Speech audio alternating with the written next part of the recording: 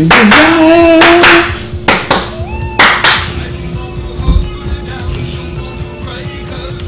that Cars voice. Oh man, so she said, "Let's do it." Let's go.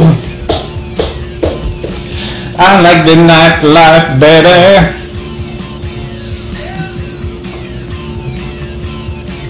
I like the nightlife better. Alright, that's enough. We can. Let's go.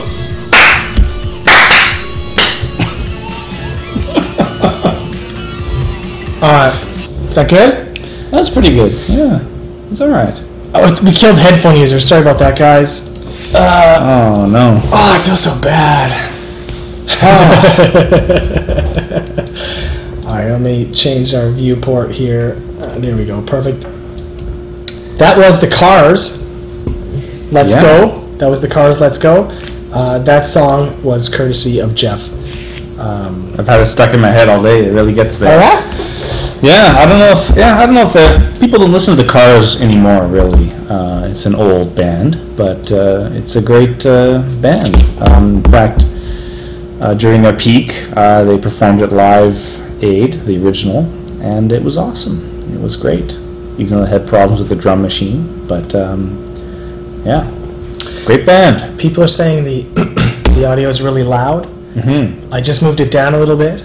Let me know if it's still too loud.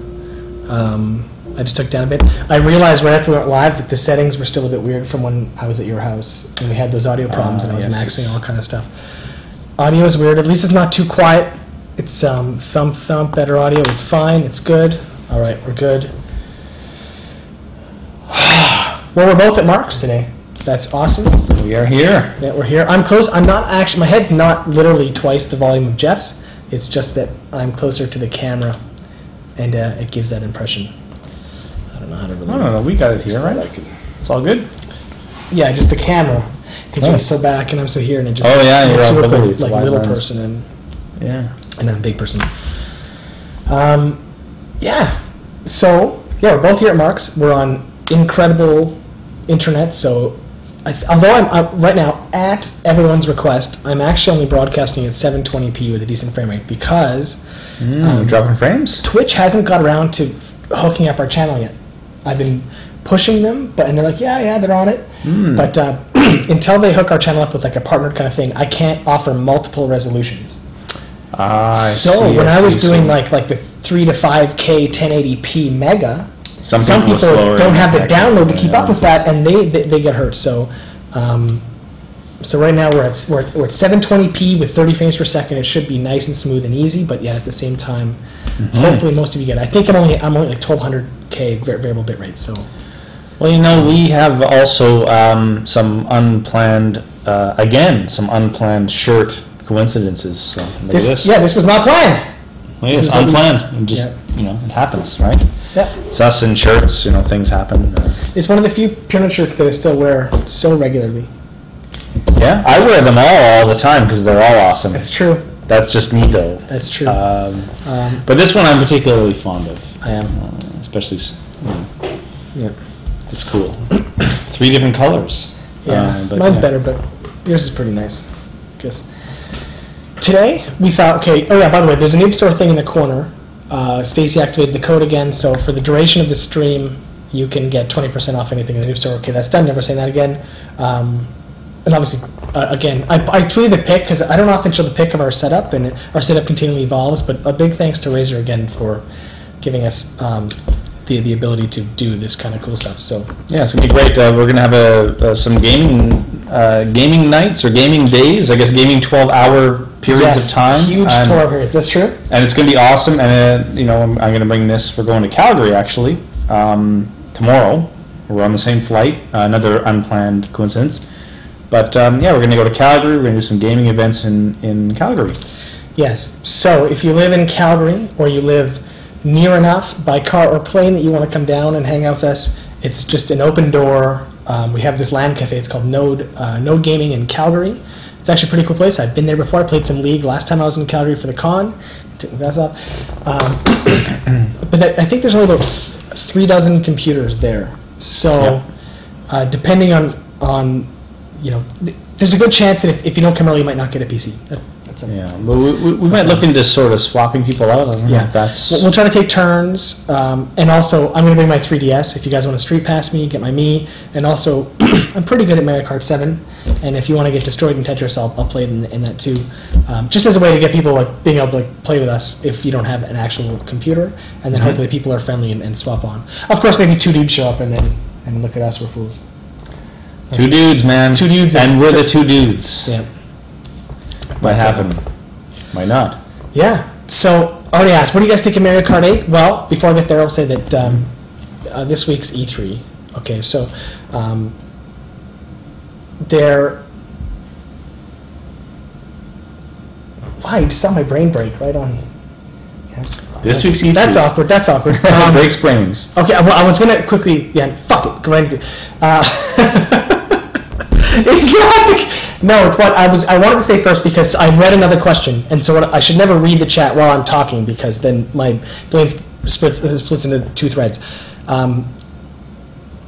This week was E3, as anyone that's a gamer knows and who pays attention to any blogs. It was a huge week, so we thought that it's a good timing because today was actually the last day of E3, I think. So it's good timing for our stream to just... That's going to be our focus of discussion today. Will be E3 and the future of gaming in general. And what people think about the reaction. There's been obviously a pretty polarized response. If by polarized you can describe it as 99% in one camp and 1% in the other. But it's been a pretty crazy week, and I don't really, in fact, ever in my whole life, in 30 years of playing video games, I've never seen a console lose a war before it hit the market. Like, I never actually saw a console war end before a launch date, and this time it happened. It's fucking amazing and cool. And to celebrate that, we also we're gonna bring on we have a guest today who's never been on the podcast before. He doesn't really have much to do with Pure Pwnage other than he's been one of our best friends since we were like 10 years old. Like everybody, like Joel and right. So his name's Jarett Sweet. He's a comedian and he hosts Sit Moss with Joel. So we're actually going to bring him on, his face and everything, onto the chat because he's also, of everyone I've ever known, he owns every system ever made. He's a collector, an enthusiast, and he knows everything. And I'd just be curious to hear what he thinks about E3 and the impending war. It's not happening. Derek is I'm the kind of gamer. I think Jared's the kind of gamer. We get into one game, we play. We played a lot for a while, and then we sort of concentrate on games. Derek's a guy that plays every fucking game, owns every console. He is the most knowledgeable gamer I know. So I'm looking forward to having him on this stream. Yeah. Couple of questions for you, Jared. Have we tweeted and Facebooked? We got Chicken Man's on the Facebook. Chicken Man. We should probably tweet. I retweeted Chicken Man's tweet. Oh, great. And that was really easy. I tweeted half an hour ago to let people know. Chicken Man's awesome. She's on the rocking. So I did tweet. I looked at, so far 256 people coming on board. It's cool. That's good. And the second question is, what are the chances of getting Dave on his DS playing Tetris during our gaming events? What do you think about that? I just thought in my head. I thought I don't know if it'll be technically possible from China. Ooh, what from South Africa if he's there, or maybe he's in Hong Kong. If he's there, it's more technically possible. It's definitely more technically possible if it's there. Well, maybe we should get in touch with him. We'll get in touch with him and maybe have a DS Dave presence. That would be awesome, I think. I would like to play Dave. You guys haven't played in a while. Yeah, it's been a long time. I don't even know why I have this in. No one's on Skype yet. Totally distracted. Fuck was I? That's right. And so future of gaming. That's what we're talking about. Well, we've got Derek Sweet on board. Google his name, and then you can find comedy and all sorts of things. You probably find his birthday and stuff like that, and his phone number. So Derek is actually is one of my oldest friends. And he's a guy that I used to rollerblade to his house almost every day in Calgary. It was the 90s rollerblades. It's the 90s. So rollerblades just came out and they're really, really cool. I'm sure they're really, really cool still. And we just grew up playing games, and he had everything. So what I lacked, he would have. And so literally it's been over 20 years that Derek and I have been this sort of gaming buddy where we always and it's like 80% clash, 20% agree on gaming. So, but regardless, because I'm the kind of gamer that plays one game a lot and tries to get really good at it, and Derek likes to just play all the games, so he understands everything that's happening. So we typically have really good discussions about gaming from two very hardcore players, but two totally different types of hardcore players. Should be pretty cool. We're talking Derek up way too much, but to add to the fire here, Derek had the TurboGrafx 16 3D glasses back in. I only had the TurboGrafx 16. Really? No, he had the 3D version of some top-down shooter, space, whatever. He did have everything. He brought his Atari Lynx to school, and everyone shat their pants. And we were like, wow, color portable. Like, that was insane. Because the Game Boy was like... Dude, he brought his Lynx to school. Remember the Atari Lynx? Yeah. For the 4 minutes it operated on 6 A's before it ate the batteries or something. But anyways, yeah. Anyone that grew up with Derek knows, Derek knows his shit. So Derek's a gamer. And Bill Brasky. Remember that skit? I don't know. We're talking him up a lot. Then we're talking Derek up. It was a cool week. I got pretty excited by this week. I was paying a lot of attention to E3 more than I expected. I think it's really funny. I was really hoping that Sony would knock it out of the park because, I mean, literally, I've owned every console up until the last generation since Atari 2600, and the last generation I did not buy a PS3, and it didn't haunt me or anything, but it always felt weird. It was the first time ever I consciously chose not to buy a system. And then so we're coming to this new console cycle that started with the Wii U coming out last year, and I just never in 20 years I've never seen anything like what's happening right now, which is a nearly unanimous backlash against just the incredibly stupid policy put in by one company that's creating a flood and literally ending this war. It's been fought for 7 years. They were pretty close. Xbox has always been slightly in the lead, and now it's really amazing. I'm actually proud of consumers in a little way. I'm actually proud that hopefully they're speaking with their pre-order dollars as well. But anyway, we shouldn't get too much of that. We should get Derek on before we get too much in that, right? Because why not? Right? Yeah. Oh, for sure. Let's get on Skype here. And yeah, what Jared's talking about here is it usually comes down, you see a lot of big failures in companies. It's never some low-ranking individual that is making some decision. It's always a colossal, epic fail, like Dig version 4, right? Somebody thought that was a good idea. Somebody thought they shouldn't A/B test the site. It was oh, you just killed a $60 million brand or website in 24 hours. So yeah, it's really interesting to watch what's going on in the console wars and the epic fails that are happening. We have Derek on the line, apparently. Derek, what's going on? Hey, can you hear me? Yeah, we can't see you, though. Have you got video enabled? We see that video, and then what I'll do is I'll awesome. Accept, all right, here we go. We accept your video. This is the legendary Derek we've been talking up. Legendary Derek.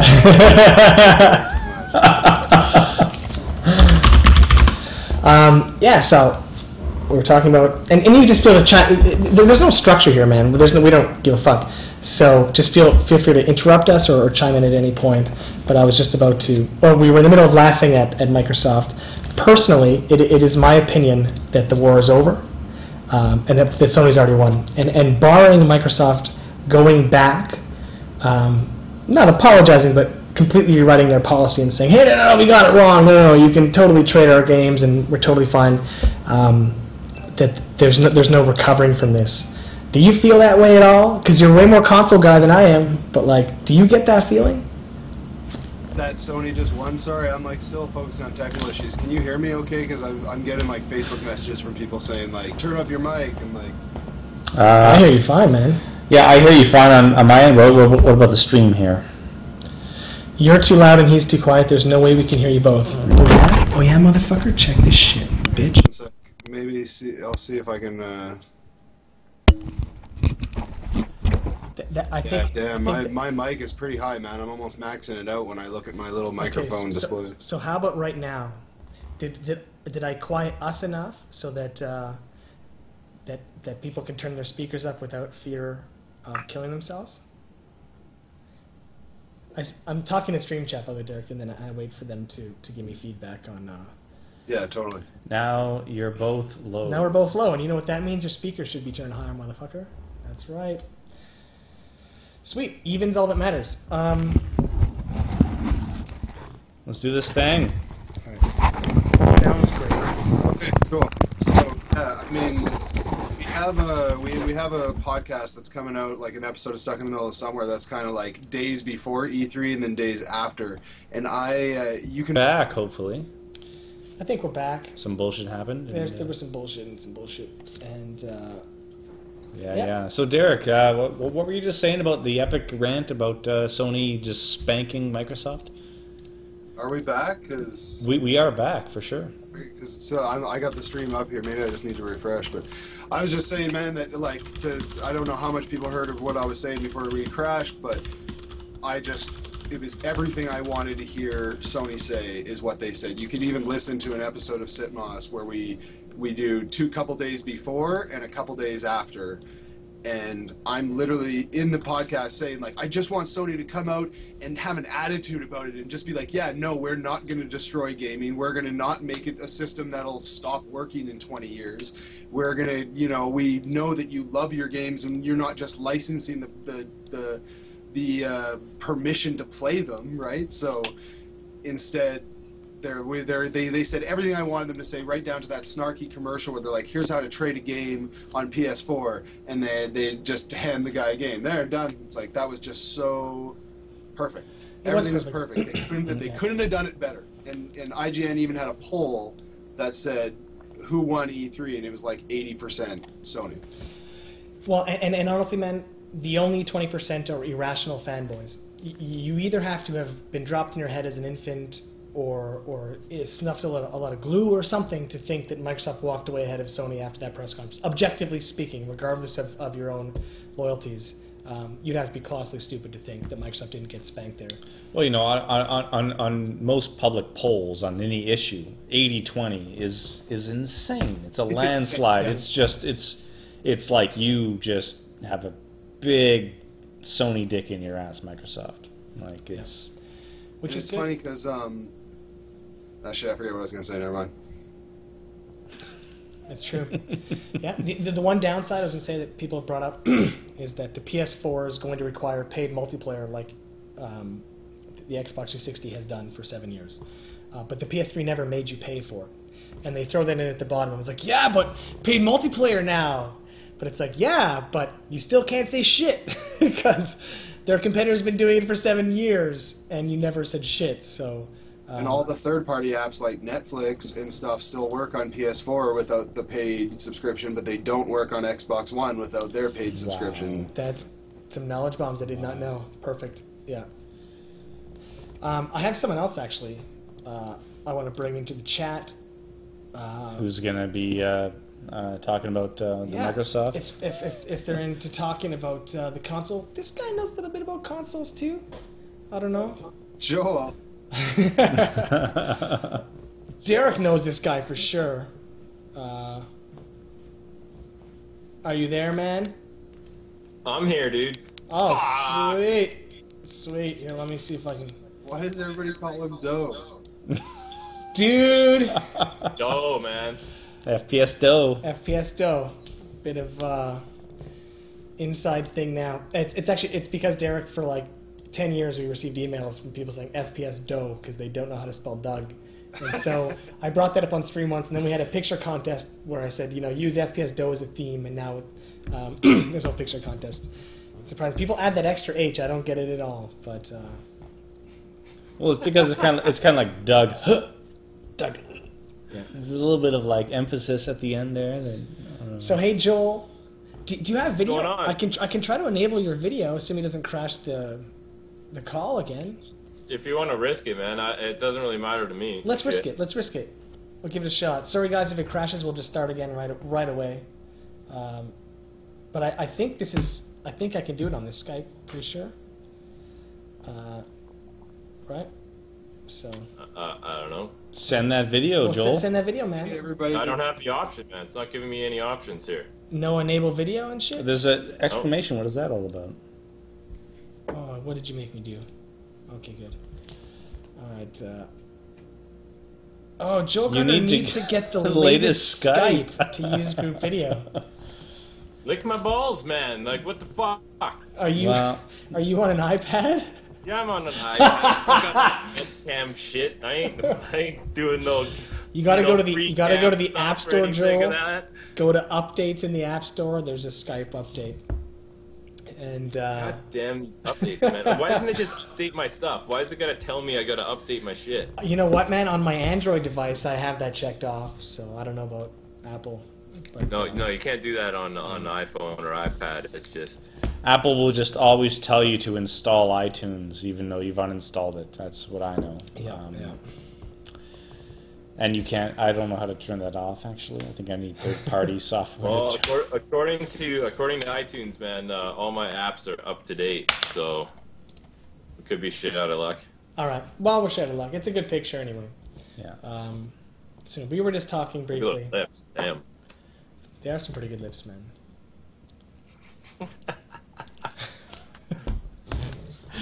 So what's up? What's going on?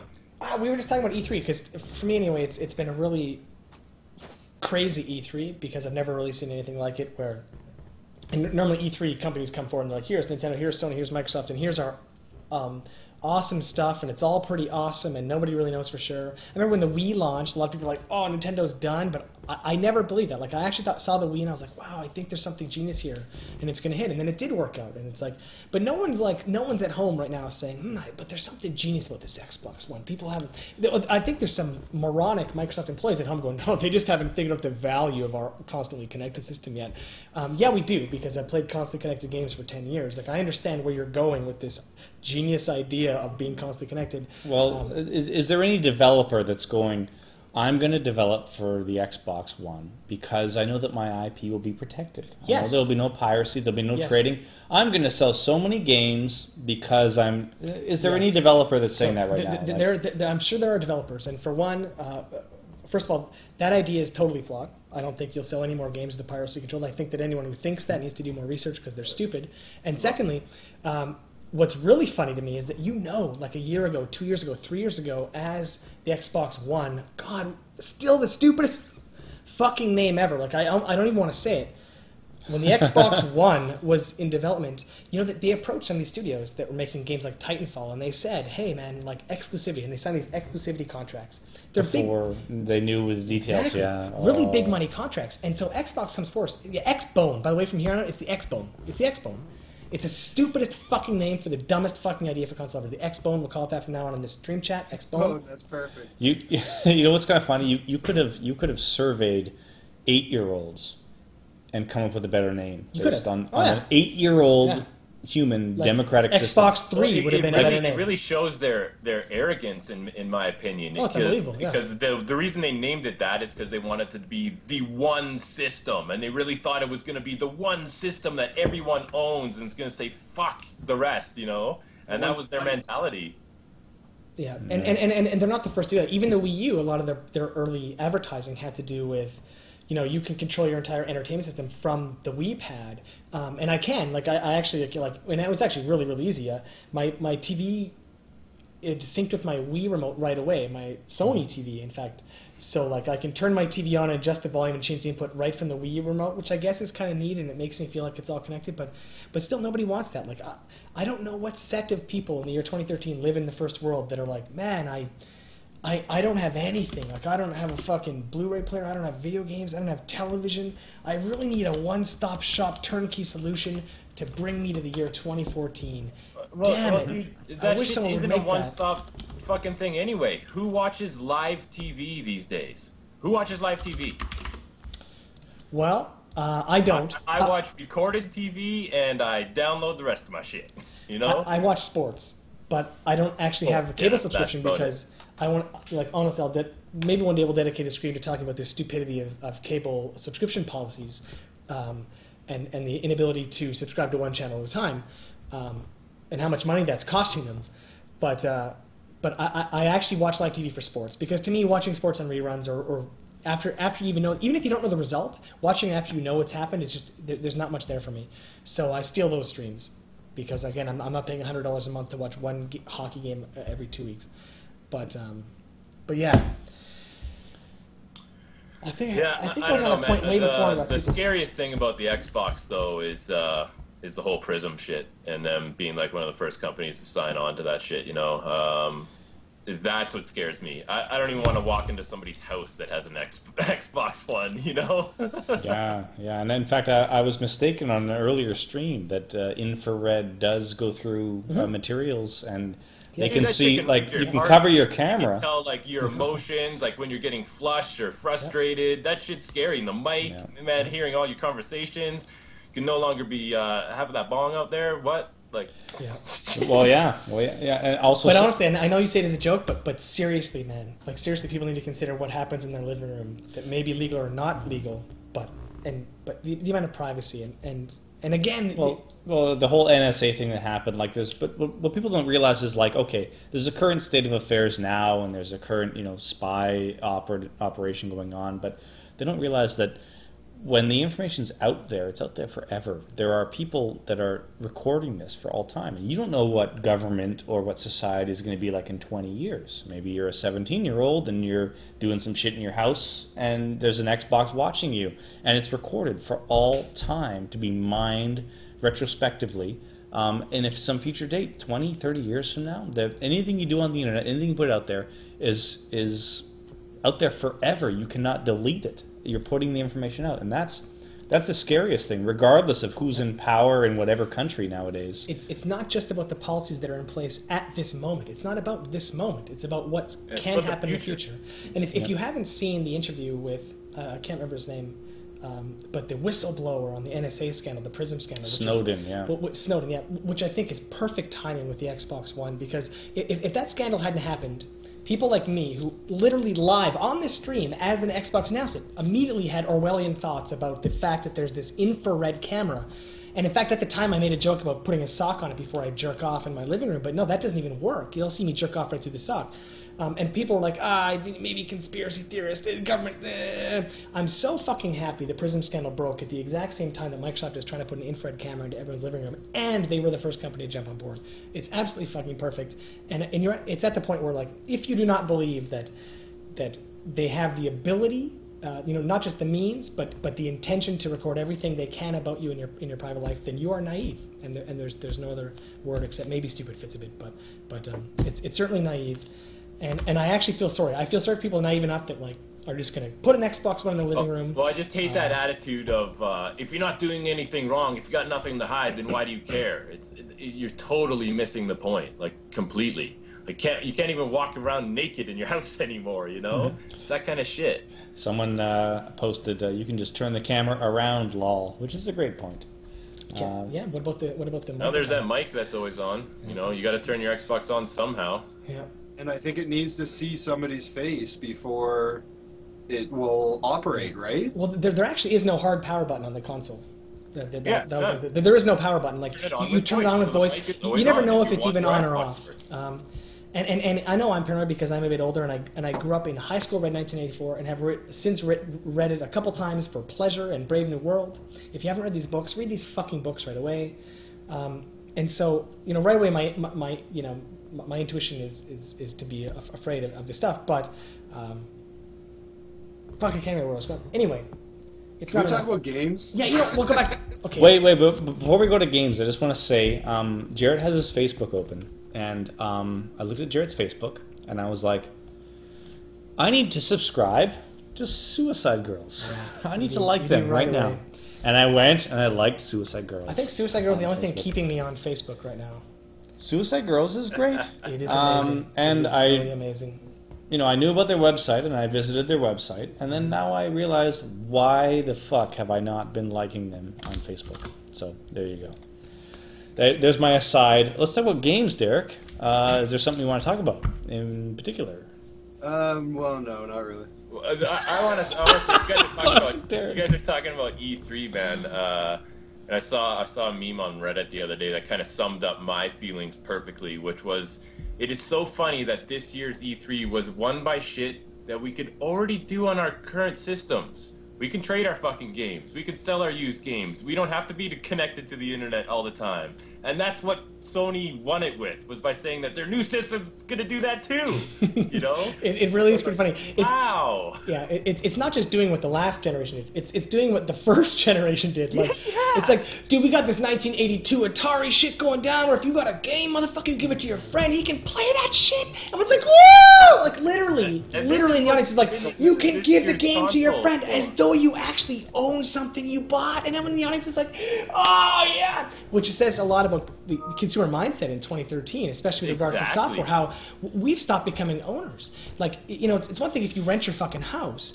but actually, like, our society is moving in a direction, at least in the first world, where people are losing the concept of ownership to everything. Everything you do, you're leasing your fucking car, you're leasing all your stuff, leasing everything, until you're at a point where you realize you're renting your life, you own nothing, and when you die, you leave nothing back for your family.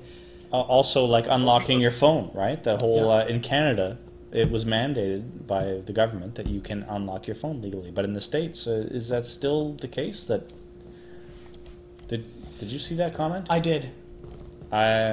Somebody commented that 1984 is an interesting and relevant story about how scary technology can be, but it's a boring book. It's a asterisk, terribly boring book. Asterisk, terribly boring book. Okay, so English might not be his first language, maybe. I don't know. George Orwell, who volunteered for the Spanish Civil War, I'm just going to really believe English isn't his first language. For the life adventure, and then who lived down and out in Paris and London, which is the name of his amazing book. You know, Orwell's insane, guys. If you haven't read Orwell, I've read so much Orwell. And it's not just Animal Farm and 1984. He wrote a lot of other great stuff that is relevant today. In fact, remember the Egyptian Revolution when everyone was like, oh, we're cleaning up, everyone's all together. I was like, oh, Orwell wrote about that in 1932 when the Spanish Revolution happened. And everyone was like, oh, hey, share, how that? And it lasted for like a week. And then it was like, oh, we're going to go back to like the same old ways. There's always, anyway, I'm going off on Orwell here. But yeah, man, if you think Orwell's boring, go live a life. Experience the world. Experience, you know. Anyway, sorry guys. That was really harsh. Doesn't have like any naked girls or any explosions. That's true. There's no explosions. It doesn't have a lot of profanity. No. I don't know how you can expect a modern generation to pay attention. Derek Sweet is not in the basement of Jeremy from the TV series. It does kind of look similar. Keeps popping up in chat. That's why I bring it up. It does have naked girls, but they're very malnourished, and it's not hot at all. That's right. A guy pointed out that there are naked girls in 1984, but it's a sad naked. It's a very sad naked. It's a guilt-ridden sex, followed by I don't want to ruin the story, but like, it's a terrifying and really sad future. So back to the games for a second. Let's do games, man. I actually brought a shirt. I actually didn't mean to go live in this. I got a haircut this afternoon. Oh, yeah? So I got a haircut in this shirt, and typically I would like shower and change after haircut. Oh yeah, because I know Jarett is like haircut equals shower. Oh yeah, instant shower. But I didn't have time today, so I brought a change of shirt, and I was gonna change my shirt, and I fucking forgot. But then he showed up in this, and I was like, well, no, I don't want to change that shirt. Change now. But it was my Mega Man shirt because I'm very happy. You see, you know, Sony and Microsoft have dominated E3, but I know there's people in the chat that dude, what are you talking about? Nintendo killed it. Their massive news about the Wii Fit trainer being in the new Smash Bros. Man, I almost shit my pants. Well, that is pretty cool. I think you're being sarcastic, motherfucker, but it is pretty cool. That is pretty cool. But what's fucking actually cool is Mega Man being in Smash Brothers, and the biggest news, ever. I should tweet this shit more often, but I fucking don't. No tripping. So, I guess you guys are going to Smash Brothers. What the fuck? There's no tripping. No tripping in Smash Brothers Wii. Mega Man's in the motherfucker. Wii Fit Trainer Villager from Animal Crossing. I come off sarcastic, man, but I'm still happy for Nintendo, because Nintendo does still come up with great games. Yes, they're still the same old IPs, but they're still new games. Like, they always do something new with their fucking IPs. You know what I mean? Yeah. Oh, yeah. So, it's not the reskin same game. Oh, no. In fact, I don't know if you saw today, Reggie Fils-Aimé, I think he's the CEO or president or at least public relations head of Nintendo America came out today and said, if which I love the balls, like balls on the fucking table. He's like, you know, if Microsoft has such a problem with piracy, maybe they should make better games. Oh yeah, love. So that you don't want to sell it. But you don't want to sell it because you're done in 16 hours and there's no more value to the $60 product you bought. He's like, and Nintendo, as a matter of fact, has a significantly less trade-in rate than any other hardware manufacturer for their games. But I think this is twofold. Like, I mean, I don't think it's just because their games are better, which they are. But I also think it's because it's a far more casual system, and I think soccer moms are much less likely to care and go to GameStop and trade in. They're just going to buy the next fucking game and keep it in collect dust in the shelf. So I don't think that it's totally fair that the quality is the only reason, but it's a big part of the reason. I would never trade in my Mario Kart Wii or my Mario Kart 7 or anything like that because I still occasionally go back and play them. I don't want to lose the ability to go and play online the best racing game ever made. I mean, it's like, and Nintendo always has the best in their genre for the few genres they make. Yeah. The other thing they really miss in terms of the used game market and the big picture is they don't realize that guys like me, I do it quite often. I do go through my collection. I'm like, okay, which games don't I really play or don't care about trading in now because I want to get this new game that just came out. And I use that money to buy that new game. Or else I just wouldn't have bought the new fucking game because I wouldn't have had the money. There's also the whole collection aspect too. Like, what do you want to have on your shelf? Is like, oh, here's a work of art I will keep for all time. Yeah. Like, there's some games that are at that level, and there's books that are at that level. Well, and there's movies that are at that level. That's not even going to exist anymore with the Xbox One. You're not going to have that collection anymore. You know what I mean? Yeah, and you hear a lot of some big people have talked about how, well, it's no different. Steam, on Steam, you haven't been able to trade your games forever. But Steam games cost $10 to $15. Yeah, but also, like, and a lot of them for free. From the get-go, you're choosing to use Steam as a service instead of buying it at a store and having a disc. Yeah, you always have the option to buy it at the store. Right? The argument fails immediately because you're choosing to use Steam versus having no choice at all. And as a fact, I am a huge Steam user. I love digital distribution. I even use the Nintendo eShop, and I just digitally buy a lot of my games. I prefer to digitally buy my games. It's not about that. I'm not a used game trader, but it's about, to me, what it is on a on a business level, from my weak business knowledge that I have.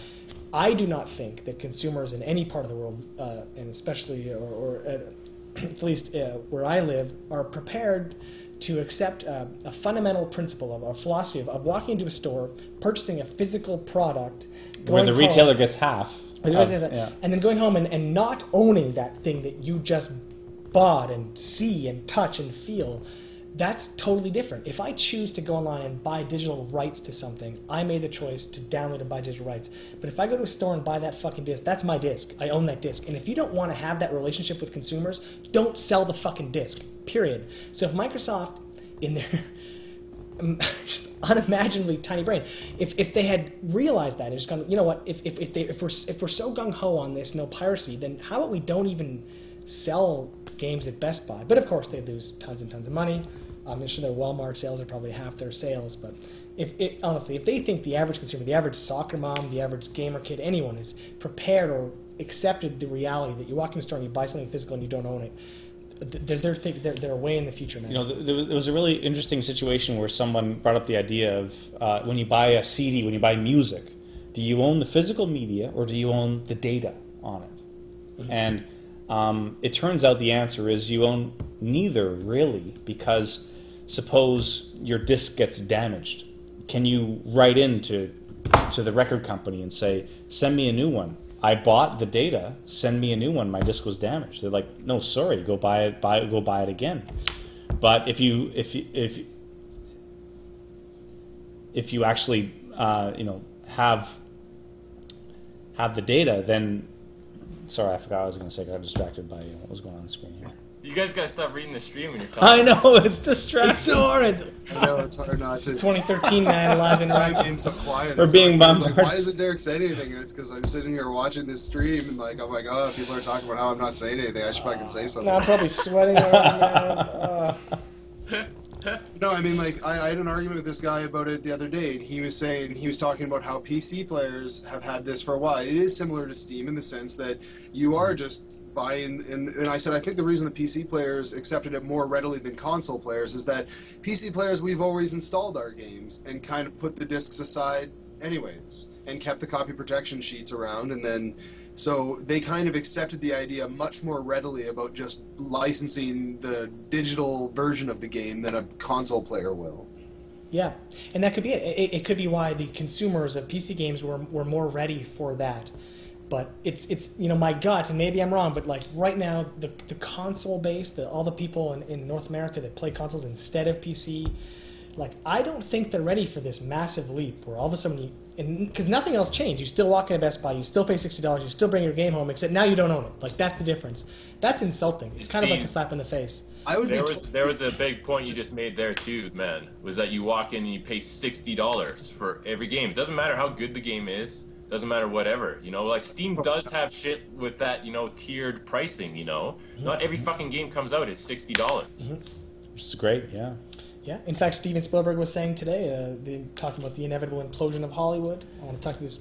Yeah, because you can't make a $250 million movie. Yeah. It's not gonna make 250 times the money of a $1 million movie. In the future, you might have to pay $25 to see Iron Man 7 in the theater. And Basically. Good, because anyone that goes to the theater to see that should have $25 taken from them. And you might only pay $7 to see Lincoln or something. And that's fucking great, because then people who want, you know, more serious quality films who generally make a fifth as much as complete comic book garbage, well, I can see that for cheaper now. Well, you know, that's fucking amazing. Like, film is going to change huge. In fact, I'm really surprised that a big company like Google, Microsoft, or Amazon hasn't revolutionized film distribution, because we still send physical drives and physical reels of analog film through the mail, and we print them, and it costs millions of dollars to print these prints. And really, it's possible to put up a torrent on a site, have some infrastructure, have completely digital movie posters in your lobby, and just, you know, boom, press a button, and then the movie's playing through your digital projector, digital, all through the internet. And to have, you know, Google Theater or Microsoft Theater or some other company that has the wherewithal and infrastructure to build this kind of thing. But like, it's really remarkable that it hasn't democratized cinema. But not like I want cinema to become like YouTube. Of course, there has to be some quality control. But we had a big discussion. There is still something to be said about having that theater experience, though. You know, like going to the theater, it's seeing that big screen with the awesome sound and 3D if you're into it. You know. Yeah, and it's what I'm talking about is exactly that. It's a massive like you know, theater experience that you can't get at home because, hey, guess what? You don't have like a huge ass screen and insane speakers, but you know, why not make it all digital, seamlessly integrated with the internet, and you know, not have these, you know, distributors be the only ones that are established that can do a 3,000 theater release. Suppose some indie filmmaker has a movie, and they can at their home press a button and have it become in 3,000 theaters because he or she had a pitch package that was good and whatever else, you know. The technology is available, is what I'm saying, and it's just a matter of some company, some organization getting on board with this idea, which I think will happen inevitably. I think it's totally going to happen. I wanted to go back. Oh, hold on. Mm-hmm. I'll forget it. I was distracted because I read some comment in chat, and I don't get into it. No way, you're distracted by the chat? Yeah, I can't even have it open, but I was like, someone's like, oh, Jared's so cute with that scruff. I was like, ooh, who said this? Let me look at their name. Maybe it's like Angela23, and it's like, I Gotta Piss is the name of the person. I Gotta Piss. Like, I don't think there's a less sexy name that could have said that about me. I Gotta Piss messages me all the time, Jared. I'm sorry. I thought we had something. I Gotta Piss. I Gotta Piss is a real big... And you know what? On that note, I really do gotta piss though. Jared's gotta hold piss. back, and I'll come back and I'll finish the thought that I had. All right, he's gonna come back, finish the thought. But hey, guys, what were we talking about? We're talking about media, talking about games. Well, on this Xbox One versus PlayStation 4 thing, I do want to mention, like, because Jarett was saying that 20% of people that are still on the Xbox side are just fanboys, and you would not believe some of the conversations I've had with people that are fully defending everything Microsoft's doing and saying, no, it's great for gaming, and why wouldn't you want a system Wait a that second. makes sure that everybody's paying for their games and it's all fair, and that the companies will get reimbursed for it and for what they deserve. And wait a second, Derek. Are you actually arguing on the internet? well, with a friend, yeah. Okay, there you go. Okay, that's good. Got with a guy that was he was a news reporter that wrote an article about me when I did a comedy show in Wainwright, Alberta. Yeah. And that's how I met him. And yeah, he's like this hardcore Xbox fanboy, and he's like fully defending everything and saying, "I love the idea that I wouldn't be able to." I don't have to get up and change my games. And I'm like, well, you have games on demand. You could have done this all along. That's nothing new. Like, who's that lazy? And then he's saying that he's like, and it says that you can share your games with up to 10 family members. Oh. So he seriously thinks I'll be able to just declare 10 of my friends family members, and they get access to all my games. Yeah, you know, it's You only have to buy 1 in every 11 game, dude. Yeah, like you and your 10 friends only get 1 in 11 games, and you're good. So Derek, how many people out there are going like, wow, good on you, Microsoft, for this DRM type enforcement. I can't wait for all the top-notch, higher quality games that would not have happened without this. You know, like it's like wow, it's great. We're gonna have the quality of games is gonna go through the roof now because of Microsoft's decision to like, you know, curb piracy and reselling of used games. Like nobody's saying that. No development studio, no artist, no game maker is saying, "Oh, this is great because I'm going to have so much more money to make awesome games." Like, you know, that's got to be like, does your opponent who you're arguing against believe that? Dude, did they not like? What happened to the music industry when they started to try to introduce all this DRM shit? Oh yeah, man. When Napster came out, music just got shitty in quality. Like, come on, like, come on. Like, what the hell? It was a huge drop there, man. Like, yeah, like nobody was making music anymore. Like, it was just like, yeah. People are saying Geoff is laying a crushing on Derek. I'm not making these arguments. I'm saying what retarded Xbox fanboys are actually saying. I'm not defending that and trying to make that argument myself. No, I think they're very astute observers, Derek, and they're realizing that I'm crushing on you in the romantic sense of the word. Oh. So. No. I see. I'm just making that up. No, I think they're right. Well, Derek's he's engaged. That's a good ASCII penis right there. That's fucking. That is a great. I like how the jizz sprays in all it's directions. actually jizzing. Not directional jizz. Yeah, it's like I know, but you're like, do you guys have like a spray adapter on your penis, like those spray bottles? Because my jizz just goes one direction. Yeah, mostly one direction. I don't know about you guys. It varies in distance, but typically one direction. Is there an atomizer for jizz? I wanted to. Is atomizer. I wanted to go back quickly because I think I forgot a thought earlier, or I did finish it. And now I just look crazy. Let's hear it regardless. But I just wanted to express condolences. This is me expressing condolences out there to all the developers who signed on to make exclusive games for the Xbox One. I know you're out there. Some of you might be listening. You might work on Titanfall. They're not indie developers, man. No, so they're not indie. No. Bad. These are huge AAA titles worth multi-million dollars, and their exclusivity deals were multi-million dollars. But they accompanied a promise that multi-million-dollar exclusivity contract would outweigh the loss of sales from being an open platform title. Nobody is winning that signed that deal with Xbox One. Nobody. And everyone that made an amazing game, and Titanfall might be amazing, but 1/5 the people that could play it are going to play it now because it's on a system that's going to fucking die. And all the developers out there who got behind Microsoft, like, yeah, man, I don't want my games pirated anymore. Do your fucking research, because that's not why your games might not be selling as much or why you're losing money. That's stupid. And again, I'm sorry, man. I'm really sorry for you that you signed the wrong deal. And they signed it when they didn't know. Because, you know, Microsoft came to them and they have this data. And they're like, well, look at the Xbox 360 versus PS3 data. Look at how we're doing. Look at the Xbox, the previous Xbox versus PS2. Look at our market growth. Look, we're on path. We're going to dominate consoles. Sony's going to die in the next round. I don't know what they said in the meetings. I'm sure it was talking so much out of their ass. But they convinced a bunch of very big developers with very expensive games to make their games only for their system. And then they fucking shat on the consumer, pissed everybody off, and 1 in 5 gamers are going to buy their fucking system.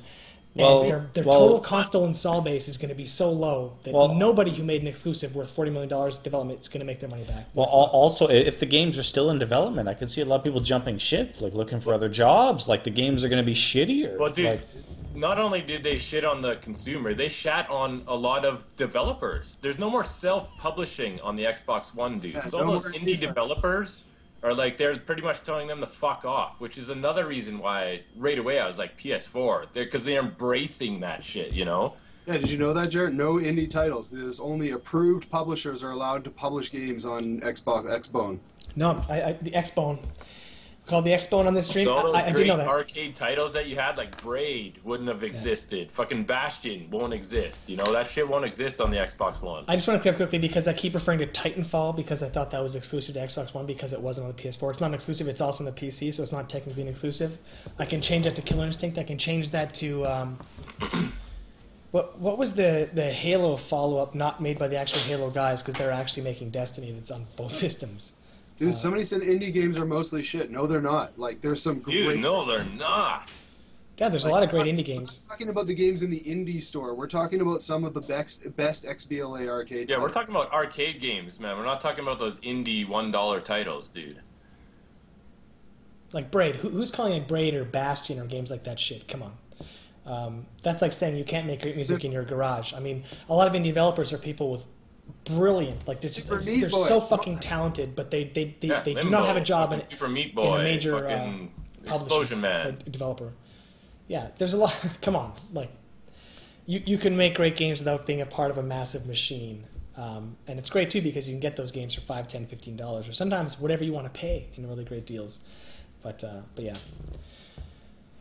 Anyway, Don't Starve, another great one. My biggest problem with indie games is that they're mostly single players. They don't particularly appeal to me, but I love the fact that they do well, and there's a lot of indie games do well. You know, there's one indie game at the time. I think it was called Minecraft, and if you heard of it, that was an indie game. And because he was given the opportunity to publish his game on platforms like Steam, look what happened. But yeah, man. Well, yeah, I don't know, man.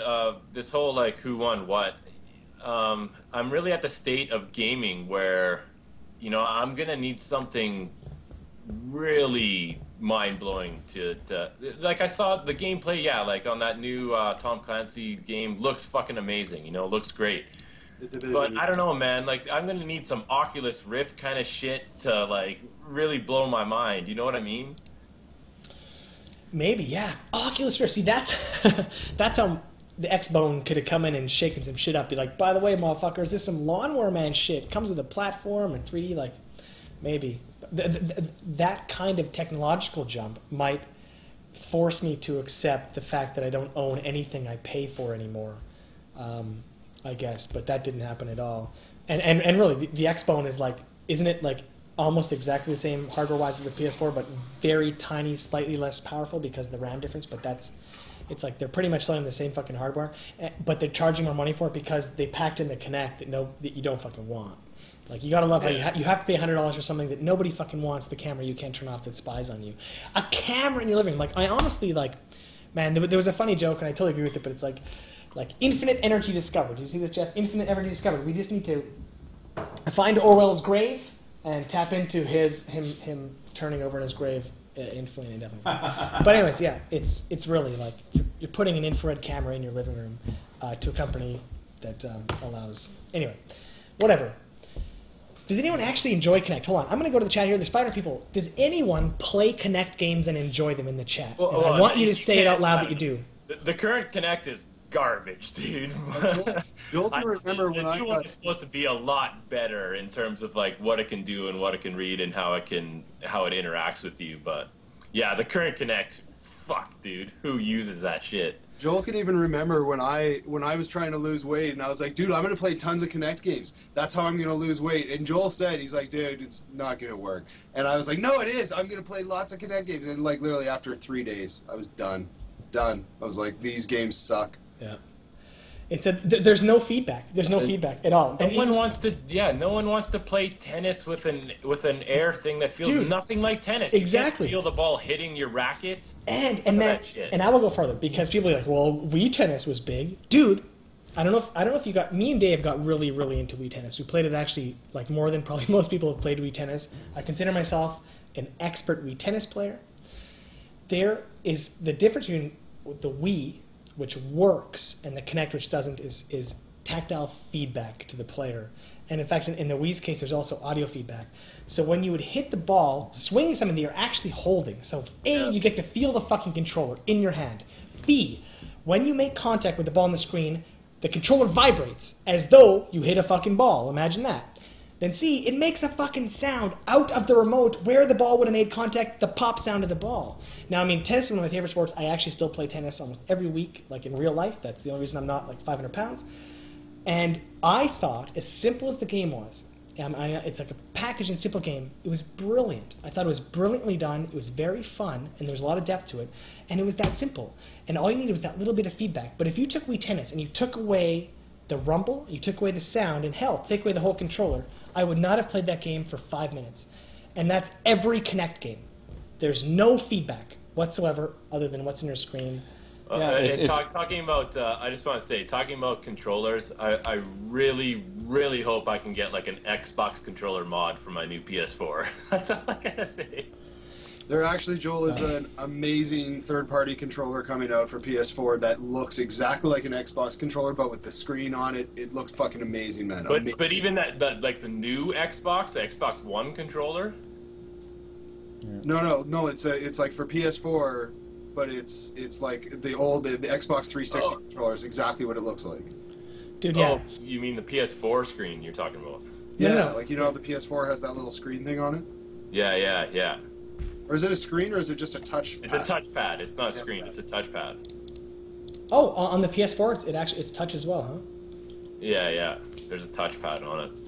You know, Jarett, going back to your description of Kinect and like the whole controller and moving your body, I've never heard it said that way before, and I think it's funny that really puts the emphasis on the fact that it's not a value add to not have something in your hand. No, it's not. Yeah. It really detracts from the experience. It's like if I'm playing Kinect, I'd want a tennis racket. I'd want something in my hand. Feedback. You know, yeah, and you'd want to have, especially if it has electronics in it that vibrates and makes a noise. Like, you know, and it's great. It's a bonus. It's like oh. Here's this like new revolutionary technology that gives you a shittier experience. It's like no one thought about the experience. That like you do want something in your fucking hand when you play a game. They made a console that every non-gamer in the world bought because it was so. It's exactly what they needed, which is what Jared's talking about, which is tactile feedback. Yeah, and what's really what's super amazing to me. We'll get off the Kinect topic in a second, but what's really amazing to me. So Nintendo makes this piece of hardware that's proven. It's not a matter of debate. It's been proven. By its reception and by consumers that it works and it's fun and everyone bought it. They have this controller with the tactile feedback that totally works and makes games really simple and fun, and every soccer mom buys it and loves it. Wii puts out another system. They don't devote it to that, make you include that, make every game have that, or do anything kind of weird or even expand on that. In fact, they don't do anything like that.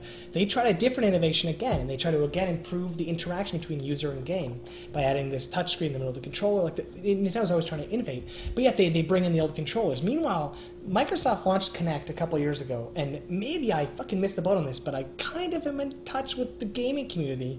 Nobody liked it. Like, no one's into Kinect, not even soccer moms. Nobody gives a fuck. So their strategy is to come up with their next system and force it in, make it mandatory, make it awesome. Like, they took the Kinect more seriously than Nintendo took their own peripheral, I think, or in place.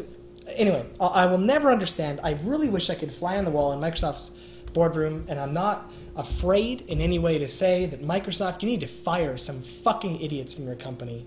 And whoever came up with Windows 8, sack them too. Dude, they're coming with Windows 8. They're shitting all over their Xbox video game franchise. They spent 2 console cycles building that brand. You know, hundreds of millions of dollars, and they're shitting on it because morons are in the wrong positions in their company. Derek, I have a theory about Windows 8. I think Windows has just accepted the fact that every second Windows version is going to bomb, so they put out a bomb on purpose, so that everyone's like, Windows 9 is amazing. It's like, and they're like, okay, the real Windows is the Windows 9. I just think, like, I wouldn't be surprised if they have just accepted that fact. Maybe, because Dude, I had to use Windows That's gonna 8. be the prism of like the Windows world. It'd be like they intentionally make every second version shitty. Or they might just take the risk on every second version because they know they're still going to dominate. Apple intentionally make your iPhone shitty with every new update? Is iOS 7 out? Because I don't know, but I'm scared to download it because I don't want my iPhone to operate like garbage. Oh yeah, because the last time I updated to iOS 6, my son cried for 12 hours, and I wanted to kill myself. Well, Joel, the problem is the iPhone that you own. Yeah. I'm sorry to tell you, man. You know what, Joel? It's your fault. My son was 2, but you're 30. Yeah, you went and bought that shit. Made by Chinese slave children. Hey, buddy, if you don't think every cell phone isn't made by slave like labor, then you're crazy. Yeah. Like you need every piece of material made in the cell phone comes from slave labor. Yeah, if there's no guilt-free cell phone out there, dude. Don't say that, man. Is there? Say there is N-1 guilt-free cell phones. Hold on. Phone, dude. I'm gonna Google guilt-free cell phone. What? Do it, please. No, hold on. No, like green cell phone maybe. There is actually a company, and last I saw them. Oh, why can't I remember the name? Yeah, it's called Old School Landline. No, it's like that fucking thrift store classic red phone that's goes to the president. I don't even know what to search for. Someone in chat help me right now. There's a company. It was either Kickstarter or they took pre-orders. But their whole model was, we are making a cell phone. It's not LG. It's not a major brand. We're making a cell phone that's totally green and totally child labor friendly, and it's 100% transparent process. What's it made out of? It's made out of. It looks like any other cell phone, but the entire process of getting it made is transparent. It's made out of dreams, Joel. No. I just did a search for a green cell phone, and it came back with a bunch of green-colored cell phones. I did the same thing. Wow, Eric. I literally just typed green cell phone, and then green color cell phones came up, and I'm like, I'm stupid. Yeah, and honestly, if you're not buying iPhones just because of all the press that they've gotten recently for Foxconn, the amount of stuff that's made in China that is equivalent in... What is the stuff that was published, though? The suicides at the factory and shit like that? Oh, the suicide nets they have?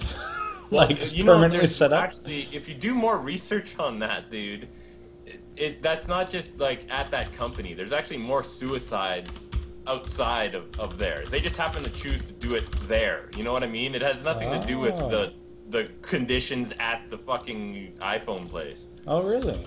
Yeah, see... That's such a bullshit fucking stat.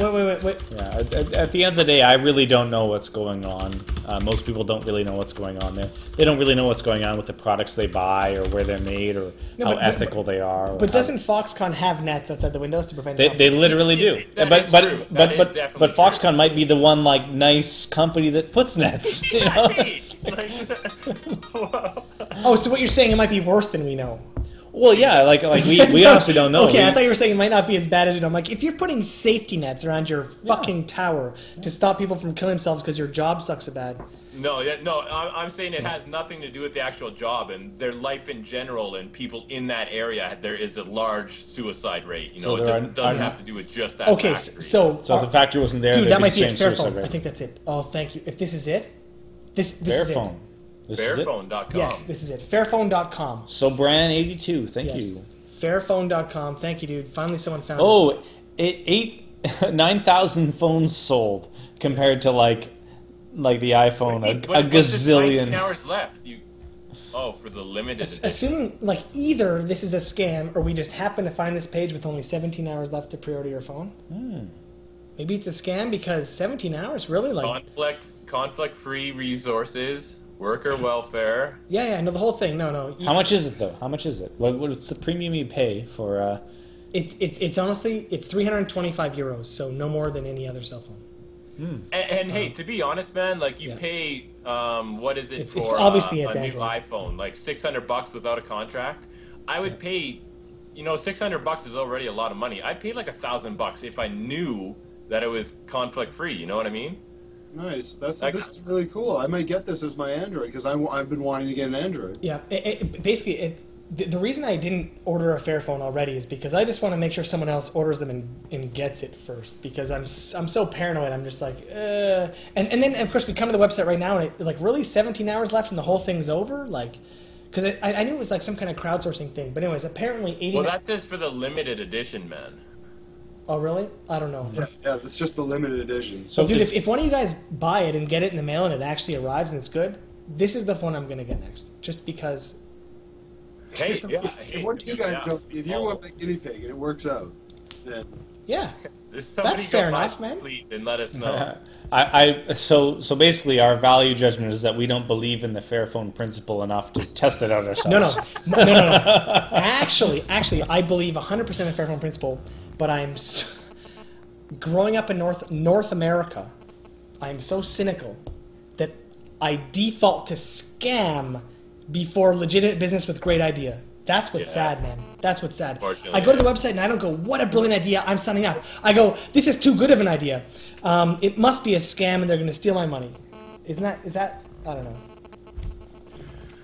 Yeah, well, it doesn't surprise me, man. I mean, this guy says, Scopes on Fairphone yet. look at this. See, everyone, hey, the chat's talking. This guy says 4 hours left on his thing. Another guy says 11 hours left, and we saw 17 hours left. Oh, wow. Yeah, see? And you know what? When I first came to this website, like a month ago, I'm pretty sure it was within 48 hours the whole thing was ending.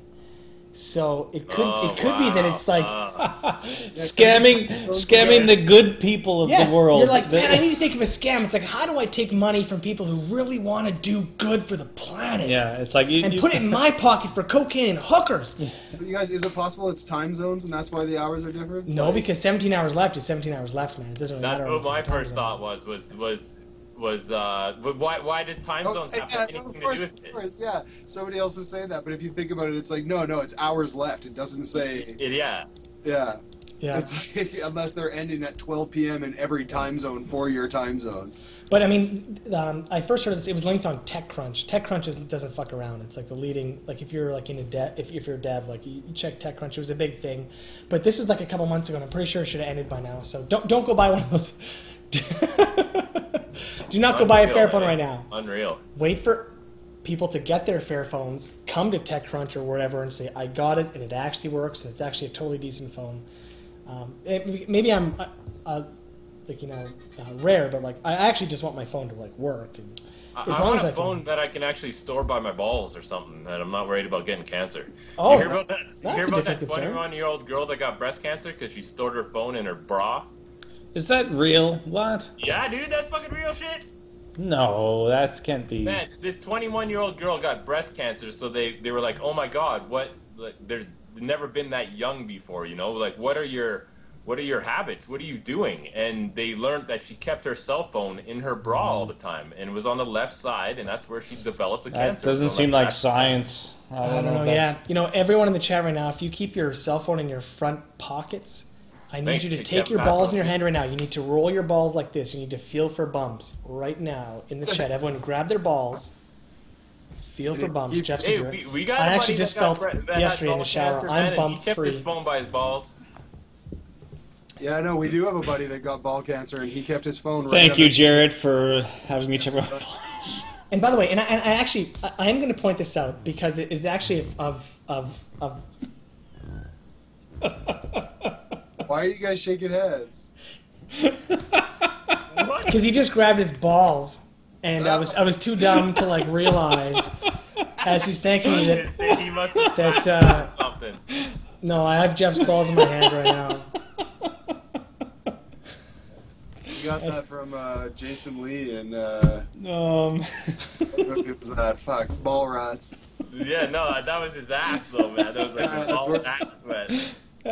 Thanks, Jarett, for telling me to check my balls because my friends. Anyway, we can all learn something from this. I really want to smell my hand. Isn't that weird? Like my instinct as an animal, like as an ape right now. Go wash it, man. Because we are apes. I wanted to like smell my hand. I'm like, somebody's on my hand. Smell my hand. Let's wash this. Wash up. Okay, wash up. Let's do it. Oh, I had something to say quickly, and then now I forget. Fuck. Some hand washing sound. There is. Actually, I can reach over. Why is Geoff washing his hands and you aren't doing shit? Well, for one, his hands had direct ball contact. Mine had indirect ball contact. That's a pretty big fucking difference. Whoa, are you just like leaning over, washing your hands? His own balls, dude. Yeah, there's a kitchen sink right here. I'm washing my hands right now, dude. Wow, I can't. That does not look like a. Oh yeah, do you want to see the drips, bro? Do you want to see the drips? Ooh, is that dripping all over Mark's floor? Sorry, Mark. Sorry, Mark. I love how you guys put a bookshelf right next to the kitchen to provide. Oh yeah, we put that into the background. right before we got here for the stream. I'm like, Mark, you need to redecorate. I'm gonna put that bookshelf right there. Oh man, something to Looks say. very sophisticated with the books back there, though. It wasn't about Stinkhand though. It was a Mallrat Stinkhand. Yeah. Oh yeah, I want to say, because people don't realize this. Here's me being. This is actually super serious. This isn't fucking funny at all. There's nothing funny about what I'm about to say. Nothing funny. Did you know that the average? I'm trying not to laugh already. What is it? Testicular cancer. Okay, that's not funny. Okay, that's serious. The average age that hits men is pre-30. So when you think as a young guy, and I guarantee 90% of the guys in the chat right now are in their 20s, and you think, oh, it's like prostate, it's ball catch. Like when I'm 40, I'll start rolling my balls. Do not wait till you're 40 to roll your balls in the fucking shower. Check your fucking balls right now. I'm not fucking kidding. Check your fucking balls. It's literally, it's like 28 or something. As soon as you hit like 24 to like 32, that's the prime testicular cancer age. And in fact, after you're like 32 or something, the doctors don't even really check you for that anymore because you've passed the age that shit happens. And funny, because when I grew up, I just thought anything cancer is like old people. It's like, no. Ball cancer doesn't fuck around and hits you when you're young, and your whole life depends on whether or not you roll your balls in the fucking shower and check that shit once a month. They're fucking up. You know, Yeah, whatever. it's fucking up. Man, ball What? cancer got Skype going.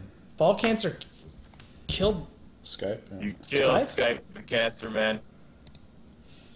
Uh-oh. I'm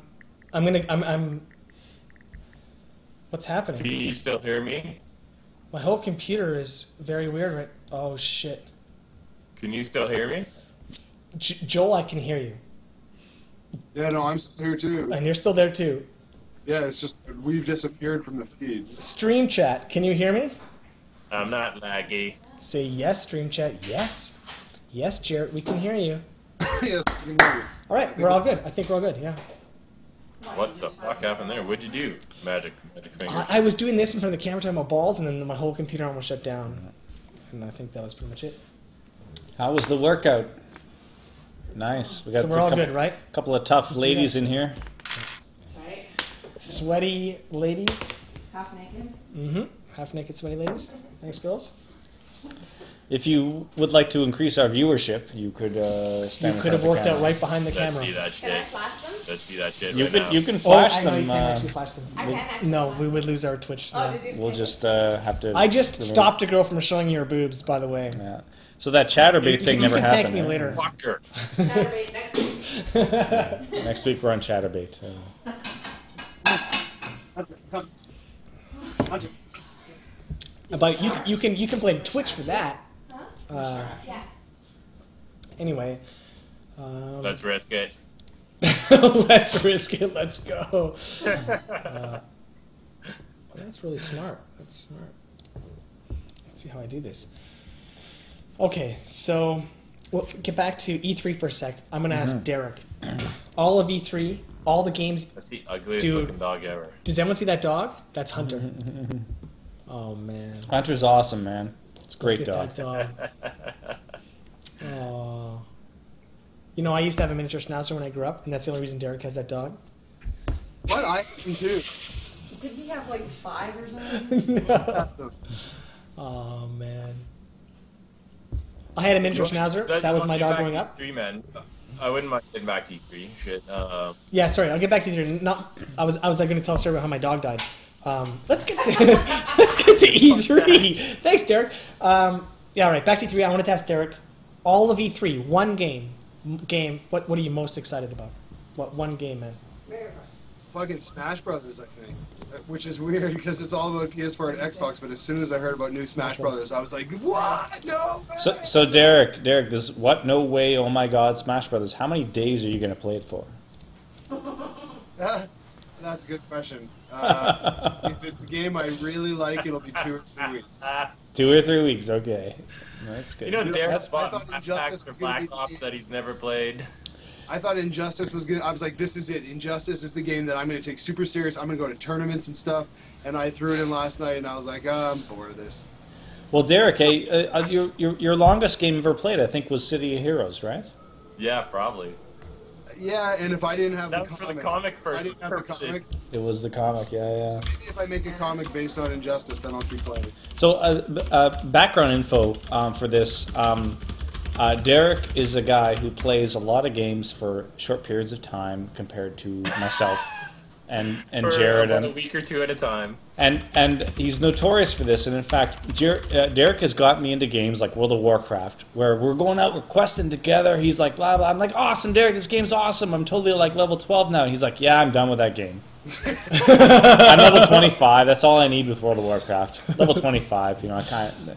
But what level did you actually stop playing WoW at, Derek? Was it 20? Now I made it to like 35. 35. That was pretty... City of Heroes was the only MMO that I actually maxed out. Actually, no, and Lord of the Rings Online I played a lot of too because I love Tolkien. So Yeah. So every time Derek's like, you should check out this game. You should play it. We'll play it together. It's gonna be awesome. We're gonna play this awesome game together. And I'm like, awesome, Derek, let's do it. And then it's like, I'm always like, oh, Derek. Derek stops playing it. Derek always wanted to play games with me on Xbox. Well, it's because there's been like 10 more games come out. And And I'll Derek- be like 10 yeah. minutes in. It's just- Okay, I'm about done. I'm gonna go play something no. else. And honestly, what I always imagine that the amazement's totally equal and totally flipped. Derek's like, I can't believe you're still playing that same game. You know that like 12 other amazing games came out, and you're still playing that fucking stupid game. Oh, yeah. You're missing out on 12 amazing games. What the fuck are you doing? It's well, just imagine yeah. if you were really into movies and you had friends that watched one movie over and over instead of watching I know. all the awesome movies I that know. kept coming out. I And it's know. like, That's not a good analogy at all. It's not. I would say at all. It's not a perfect analogy, but I can understand how it kind of fits, It's like, right? It's no, sports would be better. Imagine a friend that you had that was into sports, and all he played was one fucking sport over and over again. Yeah. it's not a sport though; it's a pastime.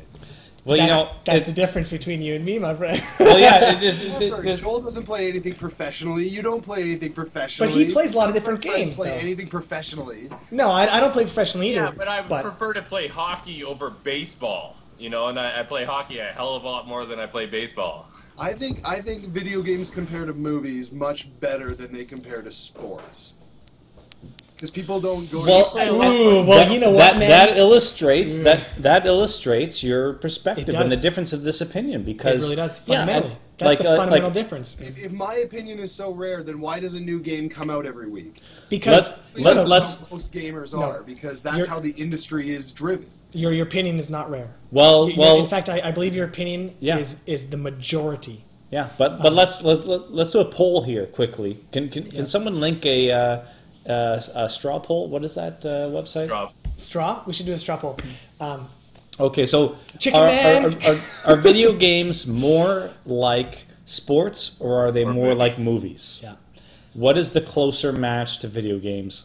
Chicken Man, let's get it. Strawpoll.me there. There it is. All right, someone's got to get that going. You're asking a bunch of Pure Pwnage fans who are Wait. PC. Hey, man. Wait, no. What, I'm not saying this is a general audience question. Depends on the genre, exactly. I play games like I play sports games and racing games too.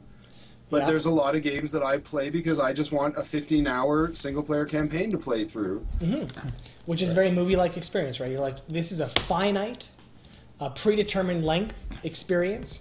Not totally predetermined because I may be so bad it takes me 17 hours or so good it takes me 13 or something. But it's a finite experience, and you're paying up front. You're saying, I'm going to be entertained for 13 hours. I'm going to get this. And that's totally like consuming a movie. Same kind of thing. I'm going to pay $15 and be entertained for 2 hours or something. It's just that when I approach games, I literally approach them in the exact same way I approach games that we were taught in school, like soccer in the field or hockey or anything else. It's like there's a field and there's players, and you master the interactions between the players, and you master the strategies, and you become better and better and better. And all of my reward, like I feel so good. Like when I play League, like even like I played League yesterday, and I actually sat back and I thought, like, man, I am so much better than I was 2 months ago, which was so much better than 2 months before, and I get so much reward from that. Like, all of my joy comes from identifying self-improvement instead of being told by the machine, like, oh, you won the game or something, and having the story. But although, not to say that, it's like, I would still be into single-player games if I felt the stories were that compelling, but like, I find it's a needle in a haystack to find a movie for 90 minutes that can keep me engaged with its story. A video game at 20 hours, I've never seen it. Like a... Well, dude, it's funny I 'cause- just want to remind Jarett, though, there was a time when you played every RPG and every Zelda game. You fucking loved these games. Now, And last time we were drinking together, you were drunk and you're like, I miss that, man. I've lost something. I don't have it in my life anymore. And it's because you can have both. I don't want to... Now, I could be a dick with my response, but I could also say, I'm not 12 anymore. And that might hold, I just want to say that you can have both, because I'm kind of sitting here in the middle, whereas like I'm not exactly like Jarett, where I only play that one game and I expert, like be an expert at it. I have my Black Ops, which I play non-stop, and I've been playing it since it's come out. But I'm also like Derek, where I do like to consume like as many as I can, you know what I mean? But still have that one game that I fall back on and play a lot of. And I wanted Injustice to be that game for me, but there's something in me that's broken, and I can't. I just can't. League of Legends. Make that your fallback. That's my fallback. It hasn't disappointed me yet. I'm still like, I actually picked up Crusader Kings 2 a few weeks ago. It was on a Steam sale. It was my only game on the Steam wish list because of the Game of Thrones mod. I don't know if you guys are into Game of Thrones, but I've read all the books, so I can't be spoiled. I don't know if you guys are into Game of Thrones. No, I don't. Everybody's into Game of Thrones. Everybody watches the TV show. I mean, if you read books and you've read it all, because the mod will spoil you if you haven't read the books. You have to get it. It's so fucking good. Like it hands you the entire Game of Thrones world, and you get to marry off whoever you want to marry off to whoever, and create your own families. It's amazing. Yeah. What is to be honest, man, to be honest, I really, really want to read the Game of Thrones books because I can just feel how much the TV show is lacking. Just because so many scenes don't make sense to me, and I know they would if I read the books. But Jarett, no, what were you talking about with, like, that's a great point, but I'm really interested in what Jarett was talking about. Like, what was that with where you can set up the relationships and marry different people in Game of Thrones? What? There's a game called Crusader Kings 2. It's made by Paradox Games, and it's considered the genre, I don't know if they describe it, but it's called grand strategy. I wouldn't call it turn-based, it's definitely not real-time, and it's very mature. Like, I really don't see any 12-year-olds playing this game in the world, because the majority of the strategy comes with strategies and who you... Micromanaging bullshit and like... Micromanaging, all the things like, who are you going to marry your daughter or your son off to? Managing all your faction relationships with all the other countries. And it's all historically... Like, the actual game is totally historically accurate, or almost totally historic. And it's all Europe in the feudal age, and you're looking at, like, you know, I think, like, 10th to 14th century. So anyways, you have a family, like your House Lannister. Well, your House Sweet, and you have your children, and you have to marry your kids off to the right people, make the right alliances, make whatever, and try to make your house, your family, your dynasty as big as possible, which I think is really cool. Like, you're fucking Tywin Lannister, and you're like, how big can I make my family? And then a huge group of people right away. This game came out a year or two ago. Made a Game of Thrones full conversion mod to this game.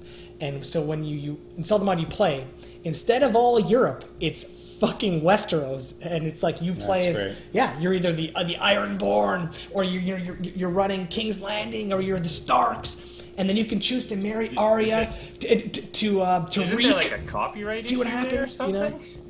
Well, it's a mod. It's a mod, man. It's a mod. It's just a user mod, yeah. Mm-hmm. So no one's making money on it, so no, they can't do shit. Oh, I guess not. Yeah, I guess not. Eh.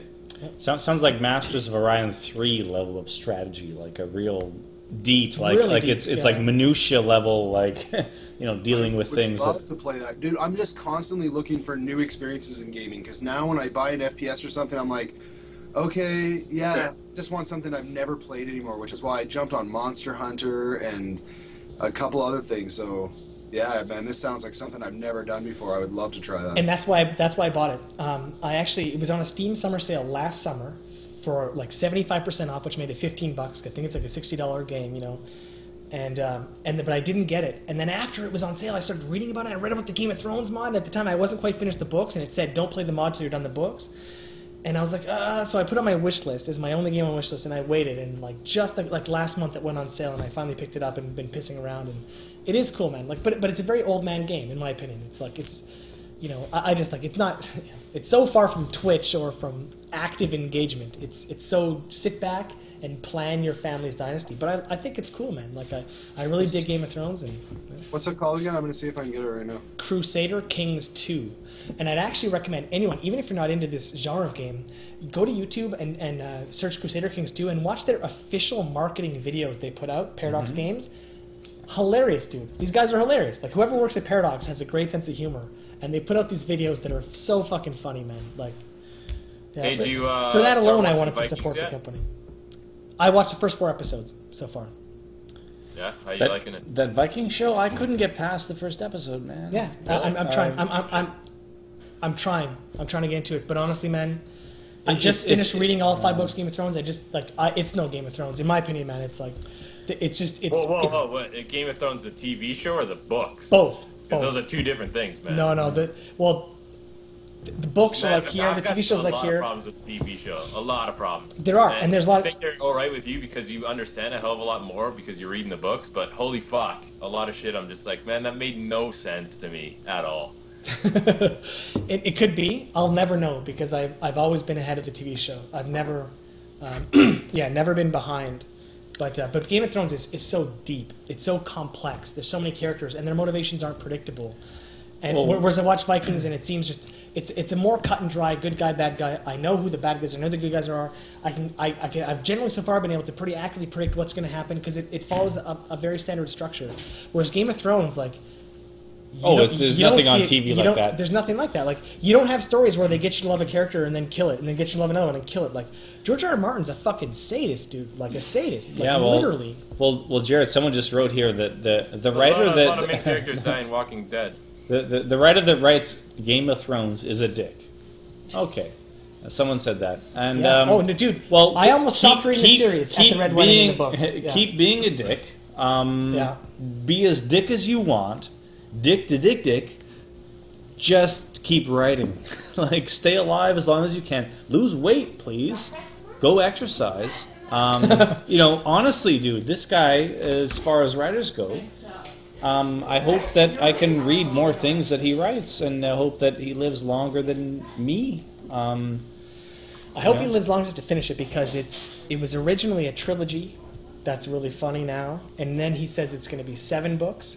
Well, and there's only been 5. And honestly, man, at the end of the 5th book, you're still like, I can't even imagine how he's going to wrap this all up in 2 books without major plot holes or just ignoring characters he's made. Like, he built the world too deep. In fact, you know, to be totally honest, which I know is not public opinion, I have a lot of problems with Game of Thrones, like in both the books and the TV show. Hey, are we giving out like any kind of spoilers here? Don't spoil. Are there any? No spoil. No.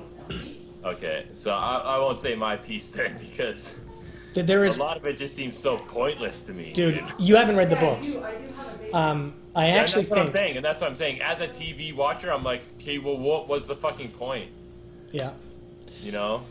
Well, when you read the books, and I like they are great, and I understand he built a very rich world, and I think a lot of the appeal is that this world seems so real because he spent so much time detailing it, and in fact, it's the closest thing that I remember. Although I haven't read them side by side, so don't call me. But when I remember when I first read Tolkien, like Lord of the Rings, when I was like a teenager, I was like, wow, there's so much unnecessary description. Like, fucking get on with the story. I don't need to know how every tree looks.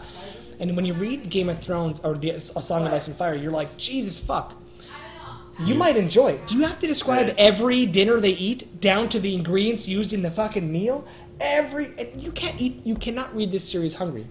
Every second chapter has no, you can't.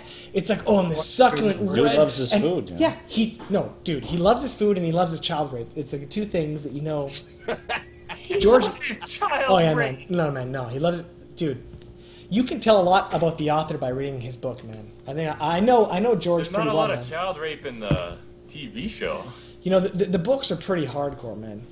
They're They just hardcore. made all the characters adults, though. That's Well, I guess so. Like well, child whatever, rape she's is supposed like to be like 14 or 15 or something, isn't she? yeah, but like in France, what's child rape? In medieval France, what's child rape? In modern Like, France, come on. it's 13 and under would be rape. 14 and over legit. Yeah, what's his name? girls Roman are Polanski, pretty right? bad. Is hiding out because as far as France is concerned, he didn't commit a crime, but the United States thinks that he committed a crime, and I will not have a position on that issue. But see, what I do really love, to get off Game of Thrones, but what I love more than anything else about Game of Thrones is there is no good guy, bad guy. Objectively. Maybe in the TV show it's slanted a bit more, but really, you read the books and you're like, there is a lot of intelligent and complex characters, and they all have their own agenda, and they all have their own rational interests, that if you were any one of them, you would probably do the same thing. Like, it all makes sense. All of their behavior makes sense. But there's no like, oh, I'm empowered by God to be good, and I'm Satan and I'm bad. Like, I'm so tired of good versus evil in every single fucking thing I read, that when you read something that's legitimately political, like legitimately understanding there's no such thing in real life as good and bad. There's only people with different interests. Somewhat in the TV show, and the fact that like even now I'm starting to feel sorry for a guy like Jaime Lannister, whereas in the first couple seasons I was like, that guy's such an asshole. Dude, how do you feel about Reek? Fuck, what's his Reek. what's his pre-name? Sorry, he's been Reek to me for so long. He could go eat a dick, man. Yeah, and Dude, you just spoiled shit so much by saying he's been reeked to me for so long. dude, I read book 3 2 years ago. Yeah, Spoil that, dude. Okay. So now we know that Theon doesn't die for like 3 books. right. Thanks. Actually, you don't know that. So, anyway, you don't know that, and Theon Greyjoy is an example of a guy that. You almost spoiled it worse, Derek. Yeah, honestly, Derek, who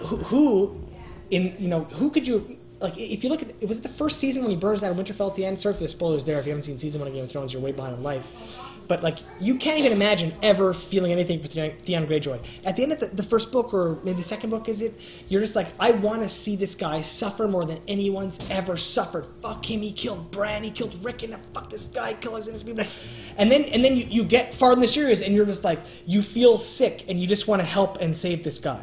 Because Which is what he's so good at that. Nobody deserves what he goes through, right? It's just like, You're watching season 3 because I feel bad for Theon and I feel bad for Jaime Lannister, which was the 2 characters I wanted to see suffer more than anyone else. Well, Derek, honestly, like we're full on spoilers here, but like honestly, I'm like nailing it into my brain. He threw fucking the kid out the window. He threw the kid out the window. I'm like, yes. I want to help him. He pushed Bran out the window. And then meanwhile, you're like, poor Jamie in his hand. Yeah, his fucking he hand. He murdered an 11-year-old. Kid can't fucking really walk, man. You guys, because we're spoiling shit. People say that, and then our stream numbers go up. So. Yeah, man. Honestly, like not walking. Like, come on. Anyway, okay. Boo-hoo hand. We'll get back to gaming. It is the Pure stream. Sorry. We'll get back to Gaming of Thrones. Don't worry. That's the name of the stream now. Okay, we're going to get back to E3 because there's still so much. At the very beginning of stream chat, someone asked me about. Look at these. I don't think the they girls know trying on clothes. Everybody can hear, guys. Oh yeah, yes. Sorry.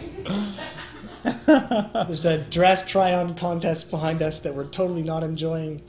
Is that what you're wearing to the wedding? But it's hard for me to get excited about anything E3 when Last of Us comes out tomorrow. A couple people have asked about it, dude. Last of Us is going to. I can't wait. I'm buying 2 copies of it. What? Wait, two copies? What? Yeah. No, so you're gonna play it? it. The Derek perspective. I love it. Yeah. Yeah, you're gonna play it for 4 weeks then. He's gonna buy 2 copies of it. One he'll never open, and I'll be sitting there going, "Damn, I wish I could play fucking Last of Us." One of them's gonna be a collector's edition. So yeah, I know. When I'm done with it, I'm still gonna be sitting there going, "Damn, I wish I could play this fucking game." I love that. Joel's that guy you see memes on in /r gaming. It's like, get invited to friend's house to play a game, watch him play all night. Dude, Joel, come out, check out Last of Us. It's like implies you might get to play something. my video game collection is Joel's rental shelf, and he gets, Yeah, and he just has to wait 4 or 5 days until I'm done with it, and then he gets it. So I don't see it being that bad of a deal. That's true. That is true. I just can't play it right away. I've heard that game is nothing but phenomenal, though. Well, Dude, Last of Us, I can't wait. Can't wait. yeah, I feel like I'm a huge noob here, but I'm going to be an honest huge noob, and I actually don't really know what that is. I mean, obviously I've heard of it. Oh, dude, have you seen the gameplay footage? I've seen the It's box art. insane. I've seen the pre-sale numbers. I've heard everything business about the game, but It's I Naughty don't. Dog, fucking Crash Bandicoot. I couldn't even tell you how many players or if it's You're going multiplayer or back to Crash anything. Bandicoot, dude. That's their best credit still. Really? Think It's the so, Crash eh? Bandicoot team. Huh. I don't know. Anyway, I didn't know that. I know that it's outselling the Xbox One in pre-sales. Whatever. Yeah. I didn't know that part. Hey man, my camera work. Oh no, my camera doesn't. My camera works. My app's just not fucking up to date. Shit. People bitching about me not being on camera. Well, Get on fucking Apple's case, man. Shit. Jeff, can I lick your eye? it's just. Can I lick your eye for the stream? Oh man, only if you lick your balls first. And that is something that I think is impossible. So that just basically tells you how much I want you to lick my Not eye. impossible for everyone. We knew a guy. Who? That I can't say. Well, I could say his name is Phil. There's not Phils in the world. We only knew one Phil. But he could do that. Oh yeah, man. He could do it. Phil could do That it. guy not named Phil could do it. It's true. That's right. And in fact, there was just there was a question on Reddit like last month. This is so random, but just some mom was like, ask Reddit like, I walked in on my son. A lot of moms are like, shit, I walked in on my. Shh, guys. I walked in and, there's a lot of like, I walked in on my son masturbating. Like, what do I do, Reddit? How do I respond? But this one's like, I walked in on my son blowing himself. What do I do? And I'm like, you're Phil's mom.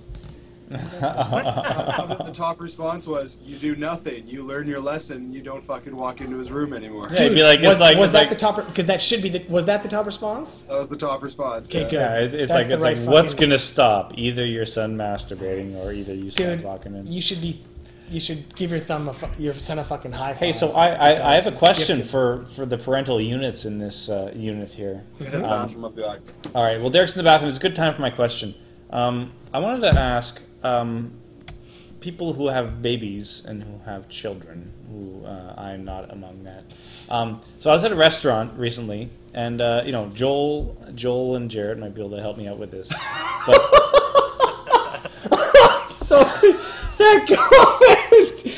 Oh, just to close off the dick story, it's like I can do that too, but it's not as cool as you think. It's closer to sucking a dick than getting a dick sucked. That story's closed forever. That guy just, that's it. Hilarious. That's the nails in the coffin. Hilarious. The story's done, never brought up again. Sorry. it's more about It's just sucking a continue. dick than Yeah, it is that's getting. gold. That is fucking gold. Okay. That's awesome. So I was in a restaurant, and I want to know about the whole screaming kid in a restaurant issue. So I was in the restaurant. I'm not a parent, and there's a kid screaming like so loud and so frequently that it was, first world problem here, interrupting my order.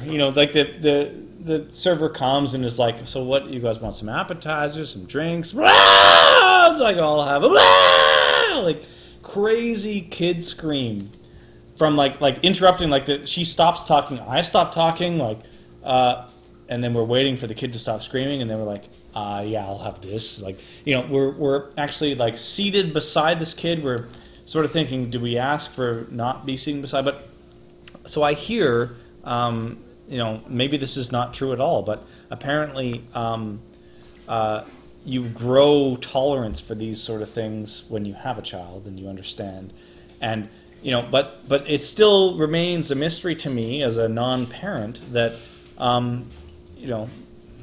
that You don't go to the fucking restaurant, eat at fucking home. Yeah, And- no, you definitely grow a tolerance too. Like if I was you in that situation, I probably wouldn't have been as sure. aggravated. But at the same time, if I was those people with the child, I would have taken the child out of the restaurant a long time ago. Oh yeah, if my we'll daughter have our was fucking doing that, food to I would- fucking go. Yeah. We will leave. Yeah. All the other people will stay. So there's our fucking kid will go. Yeah, there's a couple problems, Cale, because a lot of people are like, when you're a parent, you become used to it. Yeah. You become used to the specific, exact frequency of your own children's screams. You become no more tolerant of other children's, at least in my opinion. You don't think so, dude? Because I've become more tolerant of other kids somewhat. You know, it's my own personal experience. Maybe a little. Like I'm talking, if before I was 100% intolerant, now I'm 95. But still, like when I hear another kid, especially if it's around my son's age and he's less behaved than my son, that like for some reason extra aggravates me because I know there's a parenting fail involved. Yeah. But even to this day, when other babies cry, it's not like I'm like, oh baby. It's like if my son cries, no fucking problem in the world. I'm used to it. However, in public, but I'm also very anxious socially already. I'm so conscious.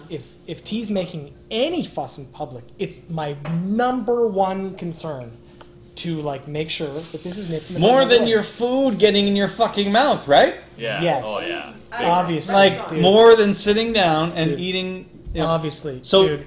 here's the But kicker. I'm to going this. to follow something to say that Okay, follow it up. in all of my restaurant experiences, of which we bring him to restaurants on a weekly basis and have since he's born, we've probably had at least 100+ experiences. That's happened maybe once or twice, and in those cases, you know, you deal with it when it comes. But it's so systemic. It's far beyond that dinner.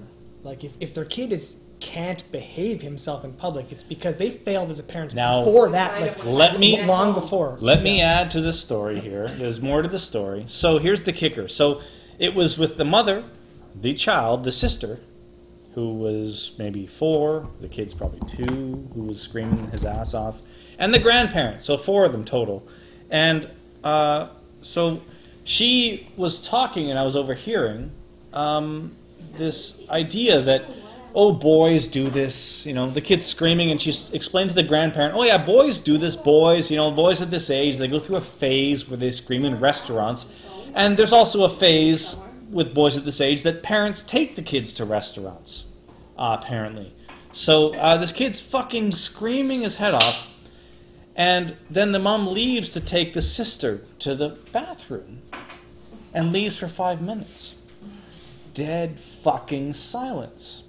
Nothing. Beautiful dinner. Just eating. Just nothing. Like, just zero problem. The mom comes back instantly, and I remarked. I was noticing this. I'm like, hey, like this kid's fucking quiet as fuck. And then the mom comes back, scream, and then she's like, oh, covering the mouth, attention, reinforcing behavior. Like, man, I'm like. I wanted to go up, but I'm not a confrontation guy. I wanted to go up and say, you are reinforcing this behavior. I have empirical evidence. And I will present it to you. Like, honestly, man, like, so, hey, there's my question for you, for a parent. You were suspecting, without these details, that the parental strategies were enforcing this behavior. And so the mom leaves, no screaming. Is that accurate, or is that just like... It's totally accurate. It's not a chance. And in fact, and I've been on the fence either way, but before you're a parent, you're like, kids are kids. Because you remember being a kid, and you're like, I was my own man. But I wasn't 11, a fucking asshole kid. No, but I wasn't. But that was my own choice. Right? That's how we like to feel, because we want to give ourselves credit for being well behaved. Of course, yeah. So us... You know, as people, we want to devalue the effect our parents had on raising us, and then, of course, parents definitely want to overvalue their role as parents, and it's somewhere in the middle. Yeah. But it is a fact. Although it is a fact that some kids are born with behavioral disorders. So, like, if your kid is born with like a genetic antisocial behavioral disorder, then you're fucked. Yeah, exactly. You're fucked. But 99.9% of the time, it's because you don't understand fundamentally like how people are apes, and you grow and learn from your environment. And you aren't predetermined at birth by some divine power to how you're going to be. You are who you are based on your environment with a very small combination of genetics, et cetera. Nature and nurture, yeah. It's nature and nurture, and it's you know, we'll just say it's 50-50, just say whatever. But regardless, you can out-nurture some pretty bad nature. And it's funny that, like, I often see parents in these social situations that And maybe I got lucky. Maybe I'm just an ass because I rolled a good dice and my kid's well behaved because I focused on him so much and his behavior for 3 years. But maybe that had nothing to do with it. He just, his genetics made him that way. I don't know. But, honestly, like after hearing your response and having a reinforcement, because I was thinking I would write an essay pre-parental experience, post-parental experience, and compare the hey, there's a kid screaming in a restaurant. How do I feel about that? And then be like, because I had heard a lot of things about parents sort of rationalizing that and being like, well, if you're mad at a screaming kid, it's just beyond your experience why you should tolerate that. Yeah. Grow a little bit, understand more about the world and the universe, and then be tolerant of this thing. Or maybe I shouldn't be tolerant of a dagger in my fucking eye. Man, and I think I attribute a lot of it not because I took any. I don't have any education in parenting or even education. I don't have an education in education. I have an anthropology 201 background, and maybe because I just approached it with a more scientific approach. But really. I've always been conscious of reinforcing the type of behavior. If your kid cries and you reward them with what they were crying for, that's the dumbest fucking thing you can possibly do. And in that situation, by the way, and it's happened maybe a couple times in 3 years where, and it happens. Kids don't nap or kids whatever. The zoo was one experience that sticks out. Then you pick them up and you go. And you just fucking leave. You go home. You're like, hey, I have a kid. And then they start screaming like, why am I leaving? And you let them know that you left because they broke a certain behavioral code. Yeah. And that's why we left. And you let them cry the whole way home, and you let them cry. But the reality is, they left, and the punishment was there, and you did not respond to it. Yeah. And they do learn. They're not retarded. And you're like, wow, the last time I was a total asshole, we just left, and I got to miss out on everything. And then they don't do it again. But if you just appease, you've got Nazi Germany, and that's what happens, man. So. Well, hey, I will confront next time. But at the same time, you can never confront a parent because all parents are the best parents ever. So if you would actually go up to that mom and be like, you might consider not positively reinforcing. Would I have no effect? In fact, would have then, she would have yelled at you in front of her kids, which would have reinforced to her kids that yelling at strangers for giving a rational opinion is a good thing. And then her kids would have been worse people as a result of you trying to educate her. Oh, it would not have been good for society. Yeah, it wouldn't have been good for society. You actually would have hurt society by trying to let her know because she would have just fucking flipped and be like, I'm a fucking mom, motherfucker. Because there's a mom thing, man. Like when you're a mom, all of a sudden you're just like... There's a mom motherfucker thing going on. I've seen videos of moms in classrooms at university that are like, they're taking like physics and then professor will be like, and 9.81 meters per second squared things fall and someone's like, excuse me, I'm a mom. And I noticed when my kid dropped something, I think it was like 11 meters per second. And it was my kid. With, I'm a mom, and it was my kid, so what the fuck can you say? Yeah. And if you say something that's contradicts it, I'm going to fucking fight you because that's my kid. So as a parent and as a mom and a dad, where does that come from? Where does that righteousness, that imported righteousness on a lot of other issues 100% parent? Instinct, it's bio-altruism, and you're just protecting at all costs your infant, and it's also a narcissistic need that almost every human has to not ever admit fault. So it's a combination of your own narcissism and bio-altruism, which makes you believe that... Derek's yawning. Sorry, Derek. Basically, if you want to understand parents, all parents' kids are perfect, and most humans believe they are perfect, especially as parents. So to try to come into that and be like, maybe your parenting wasn't perfect and maybe your kid isn't perfect, you're going to get punched in the face, dude. So a bunch of babies played Xbox One and didn't complain about the faults, and then their parents made decisions. Basically, I'm trying to bring it back to gaming. I'm sorry. Okay, well, we go. There's my segue. Every time I think we get way off topic, I'm like, man, I don't even want to look at our viewers. It's like they just go up, and it's like, let's play some games, Geoff. It's like, all right, scams. Ready for some scams? Let's do it. Here we go. Here we go. Let's scam some shit, and I'll tell you about it. And I'm actually out of scam stories because I didn't scam that much. But I'm going to go back to Derek because it's a rare thing to have this level of knowledge on this stream with the console. So we'll go back to E3. It's still E3. We should take advantage of Derek's presence in this. If I recall, sorry, when I said what one game, he said Smash Brothers, which actually really caught me off. Because I did not expect a Wii U game. Sorry, Derek, I did not expect you to answer Smash Brothers. The Nintendo still has my heart, like always, because they just make the best fucking games. They do.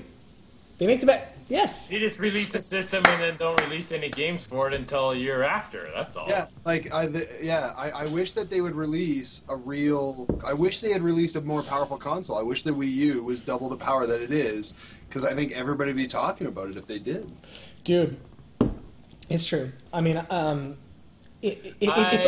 disagree. I think Nintendo, it has its own niche, man, and it's always going to have that own niche, and that's kind of it. You know, I don't really consider, when I consider like console wars, like Nintendo's kind of on its own, like over there on the side, you know. Yeah.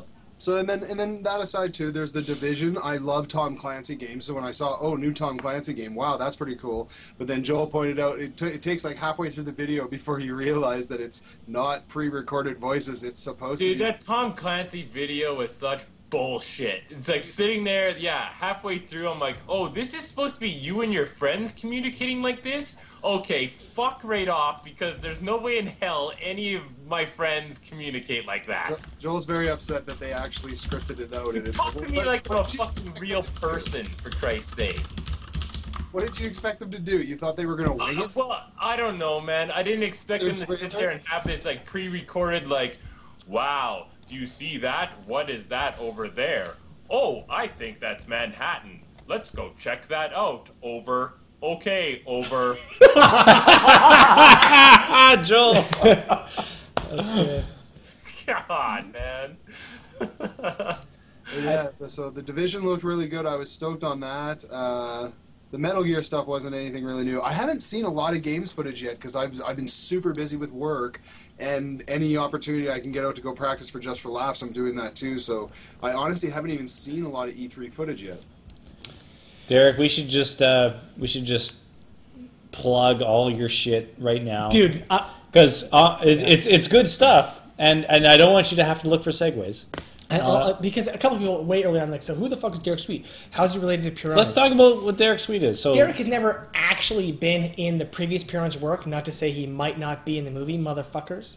But Derek isn't just my best friend since we were kids and has played everything ever, but he's also a professional comedian and very funny and very smart. So I'm going to give this opportunity. Derek, if you're familiar with Canada, Just for Laughs is like a big comedy festival. And if you're familiar with comedy on a global scale, it's actually like a world-renowned festival that he's performing in very soon. Mm-hmm. And yeah, so if you want a comedian who's actually like smart and actually funny and actually makes some jokes about gaming that aren't written by a guy who has never played a fucking video game, you should check out his work. And just Google him. I'm not going to plug shit. Google Derek Sweet. That's his fucking name. Google it. And if he doesn't come up on his own Google, then he's a fucking retard. So fuck it. Google Derek Sweet, man. There you go. No. Derek's voice is not in Pure Pwnage. I think it's my impersonation of Derek's voice. That's true. Yeah, that's right. I did control the character though. I was like in the machinima. I was controlling the female character, that Jarett's character. Like, nice. What was I can't remember the characters. Derek's in the movie, right? It was some wild footage. You were a total spoil. You got to be in the movie. You got to be in the movie. Derek's in the movie, man. Anyway. He wants me to tell a joke. It doesn't work like that. Dude! Okay, and I'm glad I have this opportunity. If you ever meet a comedian in real life, and Derek's a real, actual comedian, don't ever say the words, tell me a joke. Ever. I have my joke preloaded for when people say, but it's a joke that I heard Maynard Keenan say on stage at a Tool concert. He said, how do you stop a dog from humping your leg? You pick him up and suck his dick. Golden.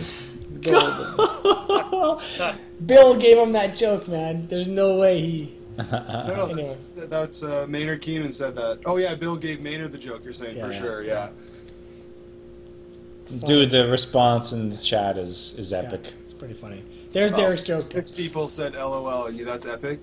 Well, it's still going, there was some all caps, lots of O's in the middle of the When people start hitting their caps like, you fucking affected bitches. Okay, I guess there's quite a lot. Wow, they keep coming in. Yeah, life-changing. That's funny. Anyway, so personally, of all of E3, of all the game launches, I actually watched the whole Microsoft release. I tried to watch most of Sony's, even though I already knew they were going to win. But honestly, and maybe I'm just a fanboy, I don't know, but of every game, because there's two things I want to mention, one later. Mario Kart 8 is the most exciting game for me of the whole con. So sure, there's Titanfall, and there's $50 million AAA brown FPSs. I think there was there 18? $40 million brown FPSs announced, Derek? I don't remember how many brown FPSs were announced at E3 this I'm year. excited for Battlefield 4, so whatever, shit. Yeah, just like, when I look at Titanfall, I see Halo 5, and then I see Destiny, and I see every other fucking limited color palette FPS with the exact same control scheme and no imagination whatsoever, but... I saw a great meme on Reddit where it had a picture of the cover of Call of Duty Ghosts, and it said, let's just call it what it is, and it was Call of Duty 2K14. Dude! And you know what? And everyone that put it... Yeah, I saw that. It was on the front page. I mean, who didn't see that? It's like, of course. But at the same time, it's like... I actually, when I approach that, I don't see it as a burn. I see it, I'm like, yeah, dude. Like, at what point do you stop trying to create, like, names for it that relate to the... story? Does anyone know the story? Does anyone care? Maybe I'm that out of touch and people do. I don't know. To me, COD is like those fucking things for the story, man. I want the most updated graphics when I kill people with online, when I simulate murder, and that to me is like the annual COD release cycle. It's like a slightly updated graphics when I want to throw grenades and blow a guy up in a bunch of pieces. Yet it's the biggest piece of media sold every year. So oh yeah, it is. Oh, what can you do, dude? Don't talk to me, Justin Bieber, man. Don't even fucking talk to me about that shit, man. I mean, I see Justin Bieber sells that many songs. I don't complain. Call of Duty sells that many games. I don't fucking complain. They're making a great product. People obviously want it. I'm just saying maybe they should be more honest. Like, you know. But, hey, man. I gotta get going, man. I got a dinner upstairs that's cooling. You do? Yeah. Why don't you get your dinner, eat it in front of the computer, and tell your wife, hey, motherfucker. Hey, you should bring her on camera too, actually. She'd like that. Yeah, I don't think she's, she hasn't prepared. She'd have to get ready for an hour, I'm sure. There's one time we were recording the podcast, and just in case there was a camera anywhere in the room, she, like, was crawling on all fours as we were recording audio. Okay. As we were recording audio, like, we weren't even recording video, we're like, what are you doing? Well, Joel. Oh, sorry. Yeah. You said there was no update on your iPad. It didn't say update Skype or anything. No, man. There's no update here. Huh. Okay. Well, after Derek leaves, I'll try to bring you back in with video. Like, we'll try again, I guess, because I just don't want your, like, Derek is live and animated and. Well, I'm sorry. How long do you want me to stay around for? An hour, man. Another hour? 42 minutes. Well, how about I just go eat and take a 10-minute break and come back? I love it. That's awesome. Yeah, I might do that too, actually. I'm getting kind of hungry. Well, that's great, because Geoff left. You guys leave. Yeah, fuck me, guys. Yeah, fuck you. I'll sit here. That's all right. Well, I'll stay until Geoff gets back. It's different time zones, man. It's dinner time here. Shit. Nice. I hear Geoff laughing. He's laughing. It's like they're having a hilarious conversation on the balcony overlooking Toronto. Rich fuckers. Yeah, man. Anyway. I got abandoned. And now you're abandoning me, Derek. That's my concern. No, I'll stay until Geoff gets back. Okay. I'm just hungry. Don't Rich fucker who owns this condo downtown Toronto, which is neither me nor Geoff. The dog tag king of the world owns this condo. So back to. I just want to go back to. I keep wanting to go back to E3 because that's all. That's kind of been on my mind for the whole week as I read gaming news. Did you care about Metal Gear Solid? Are you guys into that stuff at all? No, because they taught, and that was really blown up a few months ago when there was that video and they were speculating whether that guy was like a real guy or if it was video. So I knew it was all coming, anyways. So. I don't care about any of the same IPs, man. To be honest with you, I really, really, really just want something new. That's all I fucking want. Just not the same old shit, not the same like FPS, not a new genre. I need a new genre, I need a new IP, I need new fucking everything, dude. I'm just so bummed out on same old shit. Yeah, well, I think you're fucked, man. I know. Yeah, no, I think I'm fucked, to be honest with you. I believe I am fucked. And I don't think, until I get my Oculus Rift and I actually inject myself into the video games, I think it's going to be an outstanding meh coming for me for the next few years. And yeah, man, I think that's awesome. I mean, it's not awesome that you're suffering, but... No, yeah. I mean, don't get me wrong, I'm still going to be playing all these games, but at the same time, you'll probably be hearing a lot of bitching coming from me. Dude, okay, you've talked to me over the last decade, right? I guess I'm happy you're joining me in my suffering, Joel. But I've kind of felt the same way. Like there's nothing new. I watched almost every game, aside from some nostalgic, interest, peaks of heart. Mostly, it's like, oh, okay, so like 17 more brown FPSs with 1% more photorealistic graphics. Like I don't know what I'm supposed to get excited about. Like I can't even identify what I'm supposed to be excited about the next generation, because it's so fuzzy about what the difference is. But, well, graphics can only get so good, dude, and they're at that point where it's just so minuscule to my brain that until you actually inject me into that fucking video game where everything I look around me is like my whole surrounding is that video game, then I just nothing. I don't know, man. It's just slightly more pixels. It's textures are slightly better. Yeah, and I mean, I had this talk with Derek earlier this week, and it's I love that sound effect. How just happened there? That was the chicken man texting me. That's amazing. Great. But so we grew up in an age where we came from Atari 2600, and we went to the Nintendo Entertainment System, and we went / Master System up to Super Nintendo / what was Sega's fail system? Genesis. I mean, I did okay. But anyway, so we come from an era where it was like, okay, so you've got 8-bit graphics, you've got big cubes on the screen.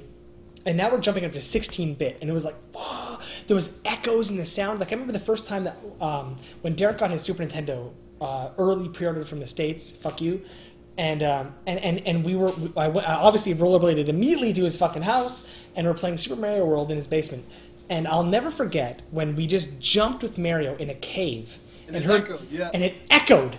We fucking lost our minds. Like literally, we started screaming. We're like, I could not believe that the technology existed, that the sound, that the echo, like it was already, the graphics were already so amazing, and we were already shitting our pants about everything else. And then we get to the underground level and the echoes, but these are massive steps proportionally to what we had previously. So when you go from 8-bit to 16-bit, you're like, if you consider 8-bit 10% of photorealism, and then you jump to 16-bit Super Nintendo, and you're like, oh shit, we're like 40% photorealism.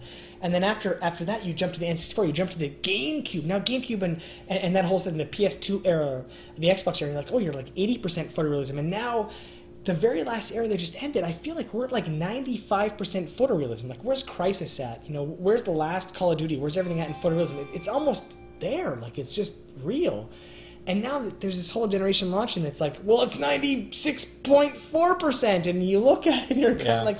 Well, the human eye can only see that much more, but Jared's point is like, there is no new console or gaming technology that comes out on launch of a playable game that makes you go, holy fuck. This is amazing. This is what amazing leap. In Crysis 2, when I shot through the leaves, only 6 leaves moved, but now like 20 leaves move from my bullet. Like, it doesn't exist. There's nothing amazing about that. There's graphics demos that come out now, which maybe has something to do with it. There's demos of gaming technology. Like, I'm sure you guys saw that. I can't remember the name of the viral video that was all about the new gaming technology and how awesome the games are going to be in the future. But it's no game comes out that is released as an actual full game and just blows you away. Like, oh man, didn't you see all those different models of cars in the new Forza and how awesome the reflection looked on those fucking cars that you can now collect? Where's the fucking race? Where's the gameplay? So that's what I want.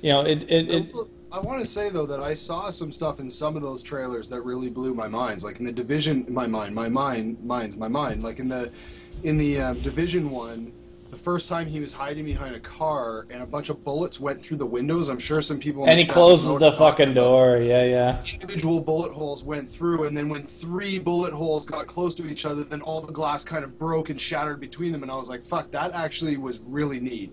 And But that was your reaction. That was pretty neat. It wasn't, oh my god! Yeah. Oh my god!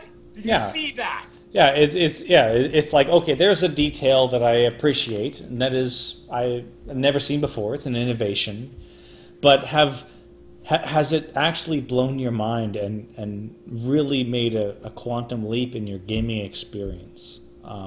That is something that is overdue. I think there's got to be some technology or some company that is really gonna blow us away gaming wise. The kind of innovations that Jarett was talking about, though, was when the art form was still young. It's like the same way that, you know, movies have really impressed us, but there's not a lot more that movies can do anymore to really make us go, wow, you know, other than have a great story. But special effects used to do that, and now we're numb to special effects because it's pretty much as good as it's gonna fucking get. You know, and games are just the same way. You can't say, like, when are we gonna have another innovation that blows our minds like when the art form was 10 years old? You know, it's just not possible. Yeah, Derek, that's a totally valid point, Derek. I don't know if I can agree with you. That's almost like saying there's no possible way of ever coming up with a new game or a new genre. It's like MMOs are very recent, you know, like it's not like a good genre that's been around for ages. There are new genres that are still coming up, you know. No, but we're talking about things that'll make me go, whoa! And it's like, yeah, it's got to be a fairly new thing, a new art form to have your mind blown. Like, no one sees movies that make them go, whoa, anymore. Like, used to. Yeah. Yeah, I see what you're saying. Yeah, you know, Derek has a point, but it's, you never know when in the evolution of the art form does the wow factor expire. Forever. Dude, what are you, fucking, like, 16? Like, Jesus Christ. Yeah. The video game MMOs have not been around forever, man. Yeah, man. I want to ask Jarett about this issue. We were talking about the whole echoey, Super Nintendo, the sort of blow your mind evolution in gaming, the sort of like, wow, I never would have expected this.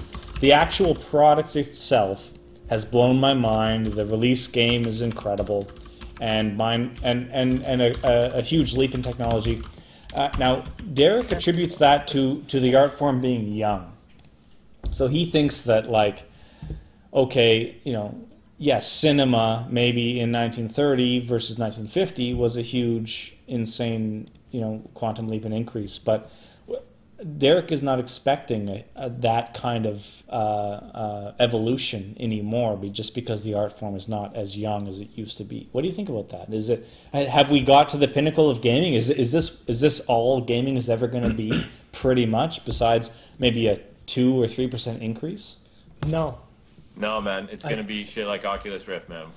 Yeah, I actually do think that the pursuit of photorealism has guided the more simple gamers for the past decade or two. So it's market forces, right? It's market forces, but it's also like it's the simplicity of the concept.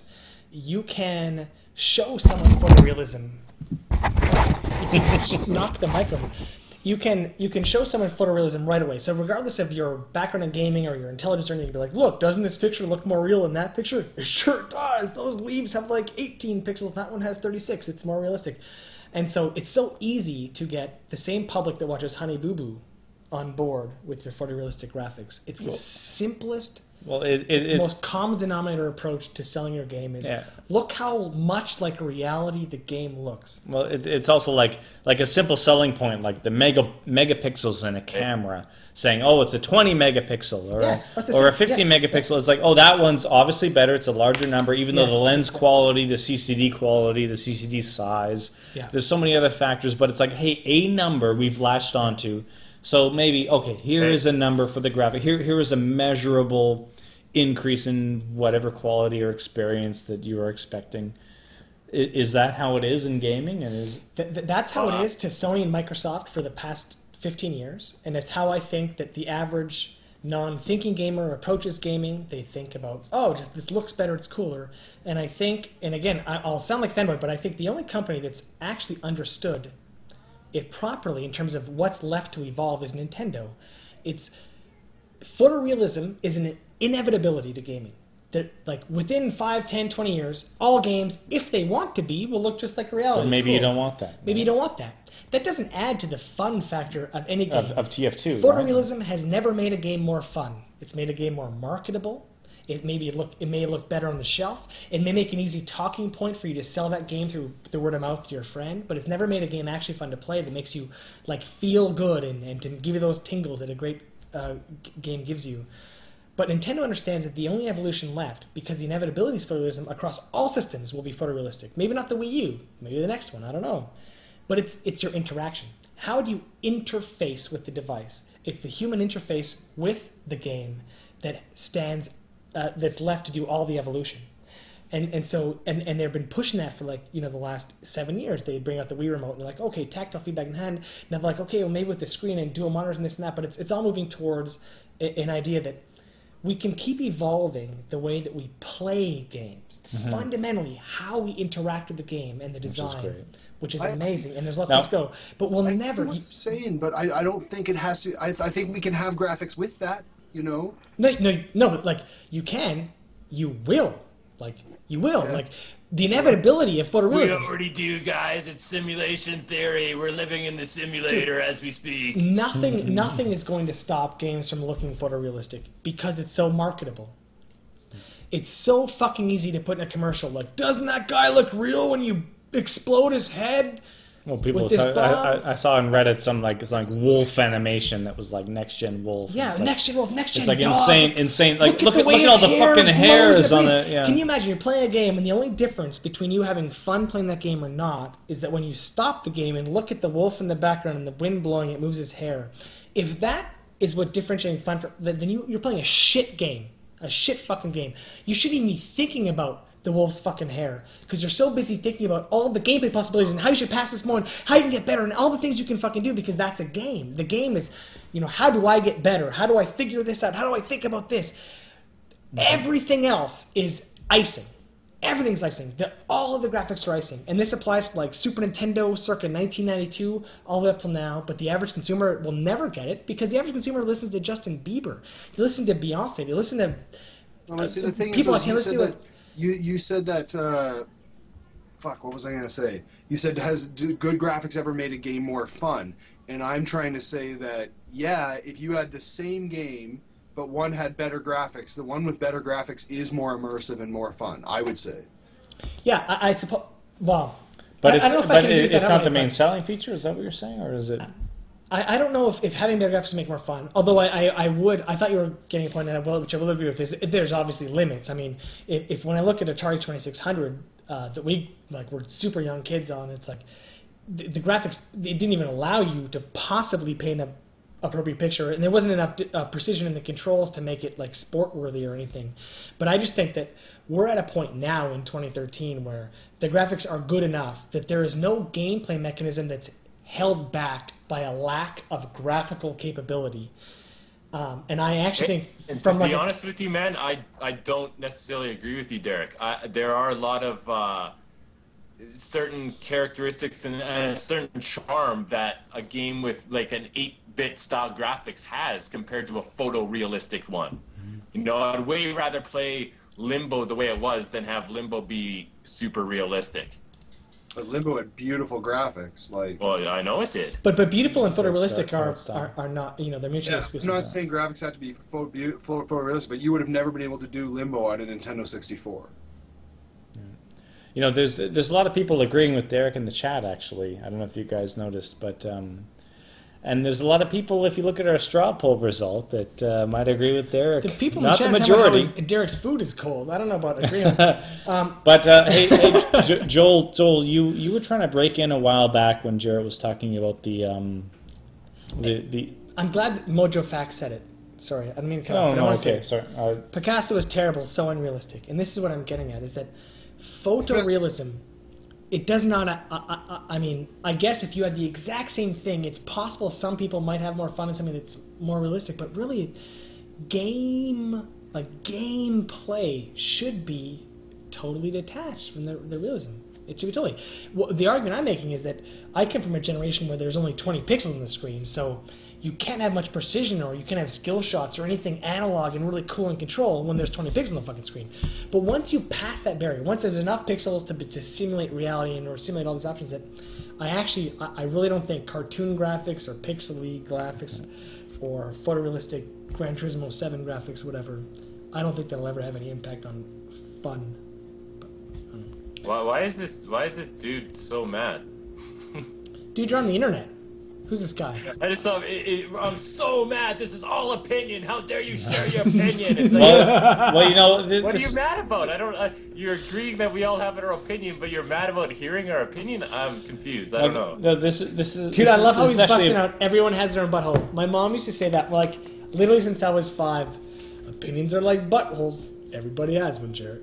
Thank you, Mom, for that wisdom that I. But hey, this discussion has done a great job of pointing out the differences between the opinions of Derek and Jarett, and which I think are both valid and both have their merits and are worthy of discussion, man.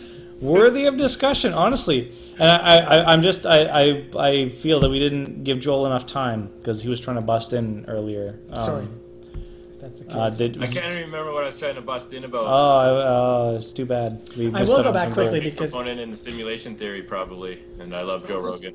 Joel was pointing out that old school 8-bit graphics have a certain charm, and they do. But I wonder if that's just because it's nostalgic for us, or if it's actually inherent in the graphics itself. Which, yeah, I'm of a position which I believe cannot be determined for me because I grew up with 8-bit graphics, but I totally believe it might be nostalgia.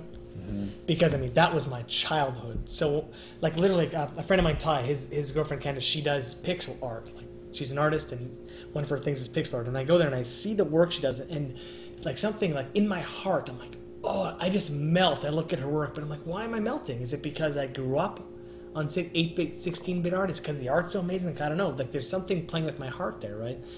It's I contextual. wonder if somebody around the 14 years old enjoyed Fez as much as I enjoyed Fez, you know. Yeah. But at the same time, I will still make the stand that gameplay is gameplay, regardless of the art. So long as you aren't restricted by a lack of pixels, so you don't have good control. Because we really need to talk to more 12-year-olds that download Steam games that are 8-bit style. Guess what? I'm not friends with any 12-year-olds. I'm sorry, but I know. I would love to know their opinion on these games that are coming out that are supposedly for our generation. Do they play them? Do they? Go ahead, Jarett. Sorry, I just want to say here's another good point too. Is Grid 2 is a good example where I'm really enjoying Grid 2 specifically because of the graphics. That's a huge part of it because the racing is racing. I've played 100 racing games, but the graphics are so good that I'm playing it a little bit more than I think I would because I'm God, it's gorgeous. And yeah, I've played racing before, but I've never played racing that looks like this. How much did you enjoy LA Noire? Mm-hmm. LA Noire? Yeah. Okay. It was all right. I didn't love it. Super awesome movie. Mouth movements and shit didn't do it for you. I thought the mouth movements were really interesting, but the game itself was too boring. It's a balance between the two. You have to have both. This is not a pepper shaker. It's a dildo. That's a dildo? Yeah, it is. People think it's a pepper shaker, but it's both. It actually, devices have multi-functions. I don't know. That little metal top would not be pleasing. To you, Derek? Now, I would say, but again, see, I'm not suggesting that I'm the average gaming consumer. I'm in my 30s. I'm not. I thought we were talking about pepper shaker. I was for a second. Then I was going back to is that I don't know if I'm the average gamer anymore. But although I might be, because what we might not realize. See, when we grew up, Derek. When I say we, I mean Derek, Joel, and Geoff. Gaming was a new thing. I grew up in the Atari 2600. It was the first system ever. There were no parents that played games back then, but now we are the parents playing games. So I'm not sure if it's.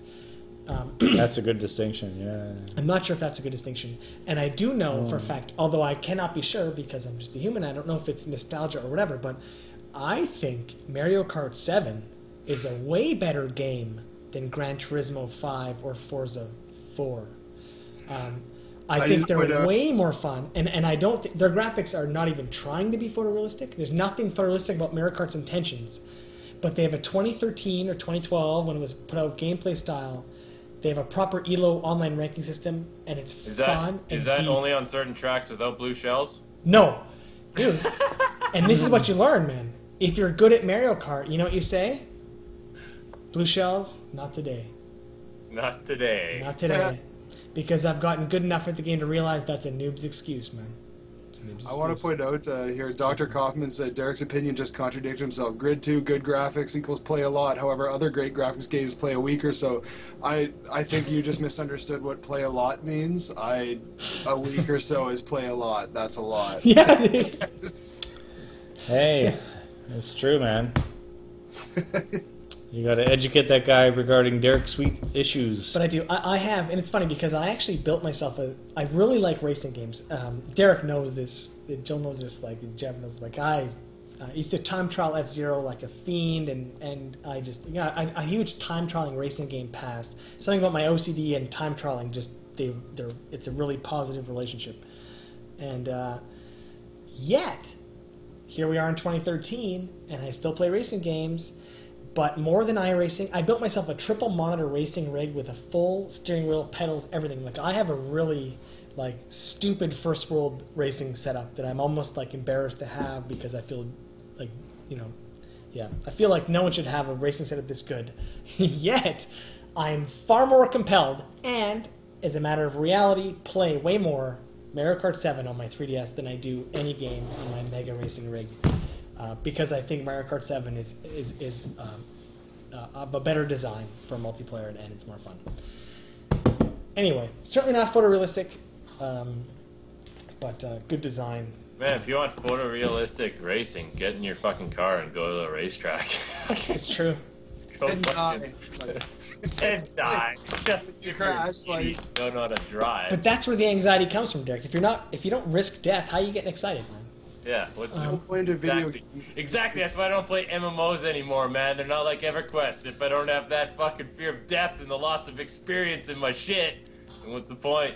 I don't know if you're being sarcastic or that's how I feel, man. I'm being sarcastic there, dude. I'm being fucking true there. That's why I don't play MMOs. I actually don't play MMOs anymore because there is no consequence to anything you do. No, that's exactly. You can tell everyone they're a big NIGR, and you can throw all your stuff away. You can launch and kill yourself over and over. You can't hurt yourself. You just pop up over there and run back. Like there's nothing. Without Corpse consequence. Running was the best, dude. I still remember. One guy's like, Corpse Running was the worst. Man, there was something about that. Like, I remember when Stacy lost her corpse for 3 days, dude, and I had to sit there and help her find her corpse, and how relieved both of us felt when we actually found it. Just the joy in that experience, dude. I don't talk about that experiences in WoW. None of those experiences happen. Who talks about that in WoW? Remember that time I almost lost my body? Everyone's like, you mean the time you almost had to run back for 2 minutes and all consequences erased? Yeah, like how exciting! Wow, I mean, you must have been riveted on the edge of your seat as you ran back to your corpse for 30 seconds. Guess what? Like in an MMO, don't die. Death. The dying. Dude, you didn't play EverQuest. If you think WoW ever made you say don't die. No. Imagine a month of work. I am actually speaking beyond my experience, but because I know I've talked to you guys at great length about EQ and about other MMOs that UO. And I remember when I played WoW for the first time, I was like, oh, it's the world of workcraft. Oh, here I am, running to my body, doing work. And they're like, and you actually said, well, Geoff, you have to have some consequence to dying. And I was like, do I? Really? Because I was a noob, right? Yeah. But honestly, if in an MMO there is no consequence to dying, I remember Joel when you played the Star Wars MMO. there were people that were like, actually like, can you kill me so I can get back sooner? Yeah. Like, Yeah. oh man, I've farmed all my shit. Yeah. Can you kill me so I can get back to the station sooner? Like, all right, okay. Oh, my health's going lower. Great. My health's going lower. Great. Awesome. My health is I lower. get a free warp back to town. It's like, oh, I was gonna have to. It's run like for hit 15 me minutes. with your fucking blaster and your fucking spear. Like yes, kill me. That was Like, what, like pushed me over the edge. I could not believe it that there was an MMO where you could benefit from dying. I was like, what is this garbage? and man, Star Wars Galaxies. I want to point out quickly. Star Wars Galaxies. Okay. Star Wars Galaxies was made by. It's such an ignorant thing to say. it was licensed by what? The lead designer on the project, who I do not have any idea how much creative control he actually had, was Raph Koster, who was also the lead designer of Ultima Online, which was the best MMO ever made, still to this day, in my opinion.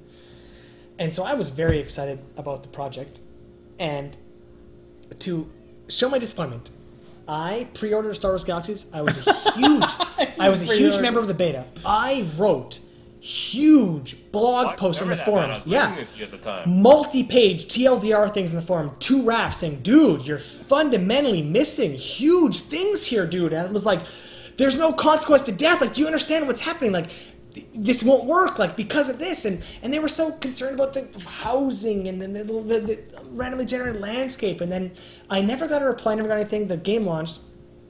I got my pre-order in the mail. I never opened it. And to me, it's like, it represents something. You just watched Joel play. Yes. I still have, to this day, and what's really funny is that I've moved houses 5 times since that 15 years ago. I still have the box. I have this unopened Star Wars Galaxies box. Of disappointment. Yeah. Of disappointment that they've sent me. And representing, like, your lack of beta participation ever. Yeah, it represents, but I think more fundamentally, what that represents to me is that I can lead design a game, or I can get involved in the gaming and know better than this guy fucking knows. Because you know what happened to that game that I didn't even want to open? It fucking crashed and tanked. By shit that was obvious to me and to every other hardcore gamer in the world. Wasn't there a Penny Arcade post that was like, it was like, guess what? I don't need day 1 to be fighting with Han Solo and Chewbacca. Yeah. Like, wasn't it? Guess what? Wasn't it like? Genius, it's like, amazing. oh, you're a guy fighting for the rebels. Here's Han Solo and Chewbacca. You're fighting with them now on the fucking Millennium Falcon. Yeah. Like, it's the first thing you do. Like, can I just work up to that? Yeah, maybe? no, you like with. Have, yeah. Oh man, and honestly, and the fact that I actually witnessed Joel playing this game a few times. Yeah. And Joel was running. Just running in a straight line, and there is no obstacle in this game that stops you from anything. So. When you have a waypoint, so you're just running in a straight line, like when you have a waypoint, because you just run towards it directly. Yeah, you just go. There's no mountain, there's no bushes to get caught in, there's no lakes to traverse, there's no bad guys to run into. And here's Joel, and Joel was running. He ran a lot. He went up the hill, down the hill. He went around, and he was just doing this the whole game. And I was like, Joel, are you playing the running game again?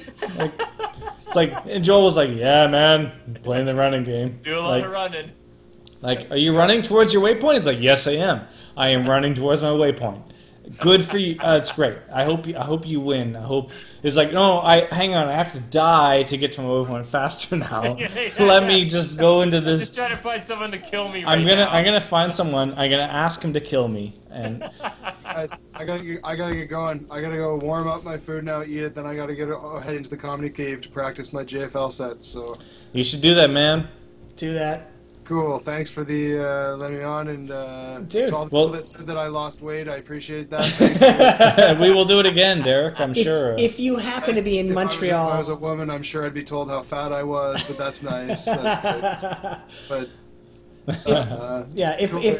if by any chance you're in a comedy and you're in Montreal, go to Just for Laughs and see Derek. He's one of the very few Canadian comics that's actually really smart and knows gaming and has cool shit about gaming in his stuff. So, I don't know if you're much... Website, DerekSweet.com. Yeah, there you go. Plug. DerekSweet.com. Plug. Wow. To me, he's like best friends since grade 5. So, fucking... I don't know what he is other than that, but I know he does some cool stuff, so fuck it. All right, guys. Thanks for Say goodbye to Derek. thanks for coming on, man. Derek. Bye. Can Joel enable his video now, or is it not possible? I'm gonna try. Well, Joel. you can try, man. I mean, let's see if it actually pops up as an option now.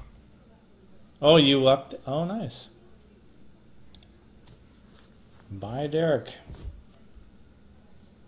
We got Skype logo. How about I call you back, Joel? Yeah, try that. I thought I just hung up on you, and then you said try that.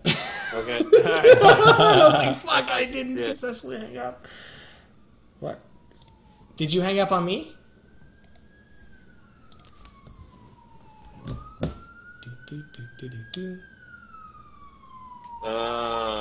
No, my video is.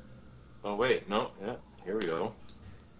No, it's totally working, man. Look at that fucking wow! Here we go. Joel in 240p for all of us. That's right, man. It's fucking All right, awesome. man. What a great breakout, man. It's like you knew to do it epic style. That's good. That's What's up, great. everyone? You're hanging out in my room, man. This is my bedroom. Hey, Sit in my bed.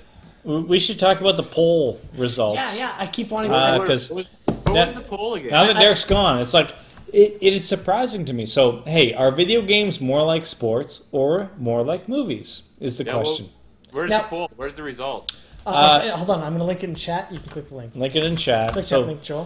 sports is 64% with 78 votes, and movies is Wow. 36% with 43 votes. Now, So- granted, this is only about 120 voters, so it's not like the hugest sample size, but it's a decently sized sample size. it's statistically significant. and it is statistically. Thank you. It is. There's uh, it's extremely skewed because these are all Pure Pwnage fans, and only Pure Pwnage fans play PC games, and they're all just competitive gamers. But you know, like Doesn't I would have expected more of a skew towards sports from our current audience. Yeah, so yeah. I am I would've- surprised. You're shocked in the movie direction. I am shocked that the Interactive movie is so B-movie. high. Yeah. Yeah, I'm shocked that like people, it's like, and honestly, like when, you know, I played BioShock Infinite, and I'm like, oh, I am watching a movie, and then I have to do some shit to watch the next part of the movie. You know, Yeah. it's like, Yeah. it's like, oh God, are they really? Oh fuck, do I have to? Difficulty level low, like, you know, just because I want to get to the next part of the movie, I'm like, oh okay, like, you know, I'm sure there's some awesome shit, and honestly, I you know, okay, there's the whole doing tasks thing, there's the whole, you know, having some difficulty, having some FPS element to it. But I've talked to you about this. I don't know if we talked about this on the last stream, but how when I got my new spell or whatever it's called in BioShock Infinite, I'll call it a spell, that you control Vigor. machines. Got Yeah, your new vigors. yeah, my new vigor. So, which, so I'm like, oh, hey, I got a new vigor. You can control machines, and then it shows you a video. You control a machine when the machine's not doing what you want. You do this shit on the machine, and it does what you want. And then I was like, cool. I know that thing that didn't let me pass the gate is gonna let me pass when I use the spell on it. But then I was like, oh wait, maybe I missed some art back there that, like, you know, some part of the carnival that I might not have seen. So I went back, I turned away from the machine I was supposed to use the vigor on and get past the gate. And then it was like, ding dong, like, you should probably use your vigor, like, alert on this machine. I'm like, I fucking know, I'm not an idiot. I just wanted to look and see if I missed something. By the hand. I know, and I'm like, can I go and explore something I might have missed? So I go look at more of the artwork, the amazing art that is involved in this game that I thought I might have missed. Which way are you supposed to go, Geoff? Oh, ding dong, ding ding ding! Like, go use your shit on the shit, and I'm like, dude, I know what the fuck to use this spell on. So I go over. It's like, could you have given me 5 seconds to maybe figure it out? Like, it was. Just think about it for a second. It was honestly 5 seconds. It was. But that's still 4 seconds longer than But any it- Honey yeah. Boo fan is going to give that fucking Someone's gonna trade the game to some. Oh no, they're not gonna trade the game anymore on No. Xbox. Oh, they're not. That's right. Oh. That Honey Boo fan is just going to be upset they bought the game to begin with. There we go. Xbox One is going to make more complicated games that don't hold your hand and baby you through the first 10 minutes because you can't trade it. This is great. I love Xbox. Do you guys love Xbox? This is awesome. So yeah, anyway, that was my experience with the game that I thought was so noob that, yeah, man. Honestly, did you play Bioshock Infinite? Yeah, I did. Yeah, I did it. I love the story, and the story was cool, I thought. But yeah, I mean, I'm not going to disagree with you that it didn't lead you by the hand. You know, I'm also not going to lie and say I didn't have fun, and it wasn't one of the most recent games I actually finished in recent years, but at the same time, yeah, I agree with everything you're saying. You know, so someone says 1999 mode, holding your hand. Is it 1999? 1999 mode will be like actually letting you play the fucking game. 1999 mode is what games were like back in 1999, and they were which is like, challenging. Hey, you got to actually play it. I'm sorry. I don't know if. Okay, that's good. Someone who is agreeing with us. I will not. No, it is true though. I don't want to diss probably most people in the chat because 1999 is probably new to them. That's like the year they were born. Yeah. But I've had the experience. There was a nameless gamer who I had met who was a hardcore gamer, very good in modern games, and we had an opportunity, and we ended up back at my place in Toronto, and I busted up my Wii. And the Virtual Console, because I wanted to see Mega Man and Ninja Gaiden, all these classic, even Super Mario 3 we played. Ninja Gaiden, because I wanted to see someone who was pro or almost pro by modern gaming standards, and I was very curious to see how they fared in all these old games. And it turns out they completely suck, like completely suck in the old school games, and it had a lot to do with the sort of precision timing required and everything in the old school. You mean skill? Skill. I'm trying to be nice about it, but it was a very different thing having skill in a B-movie interactive game like Gears of War versus having skill in a game like Mega Man. Billy Mitchell had to figure out that you could actually go through ghosts at a certain time when they blinked. Wasn't just led by the... Yeah. It wasn't shown that there's memorizing a pattern in a B-movie, and there's real-time intelligent reaction to a complex gaming dynamic, and they're very different things. So someone mentioned here on chat Bubble Bubble, right? So Bubble Bubble is an old, what was it, Namco or Konami? Anyway, it's an old it's an old arcade / Nintendo game that is like, cute dinosaurs blowing bubbles, and bubbles trap the bad guys and all this stuff. But it is more skill intensive than Gears of War. Like Gears of War with like guns and shit and dying and war and blah. It's like it's like, wait a second, this Bubble game is more intense gameplay wise and skill wise than Gears of War. It's like it's such a facade to have this epic war drama when some cartoons are harder to play and harder to master and require skill and improvement and personal investment in being good at games. It's a funny juxtaposition when you have I'm a war hero, I blow bubbles to trap cartoon characters, but I'm better than you at games. I'm sorry. Come on, I don't know. Hey, there's a Nintendo fanboy in me for that.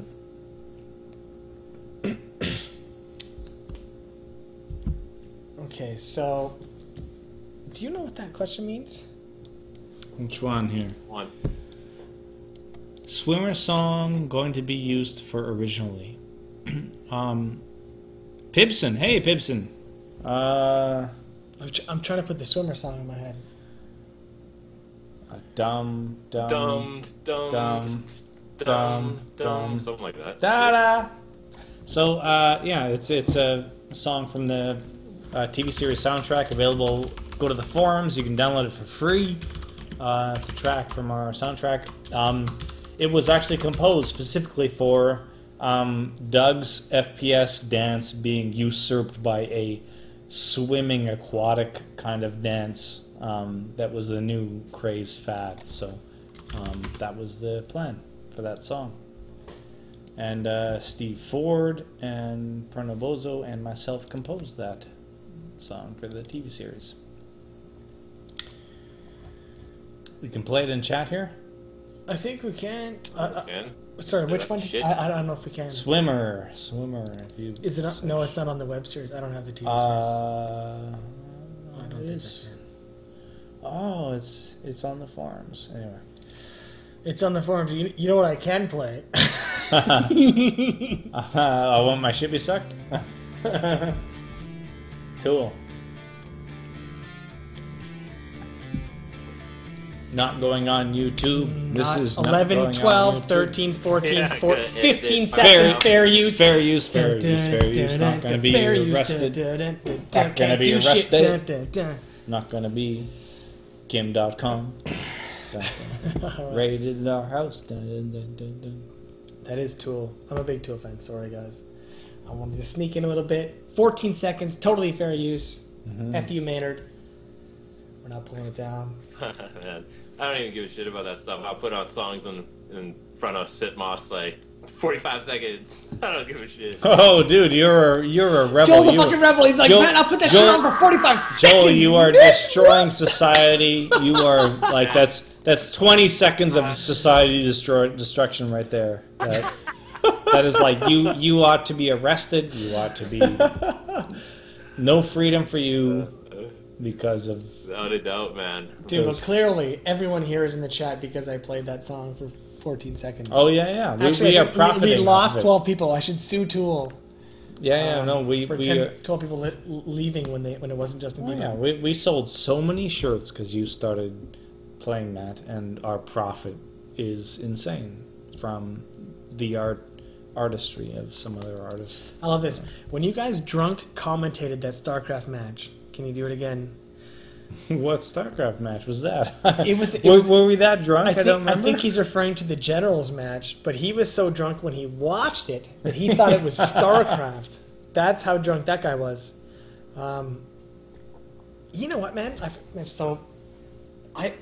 After the last fan chat, a guy wrote me and said, "Hey, like I'm in the Command and Conquer online." Jesus, Command, no way.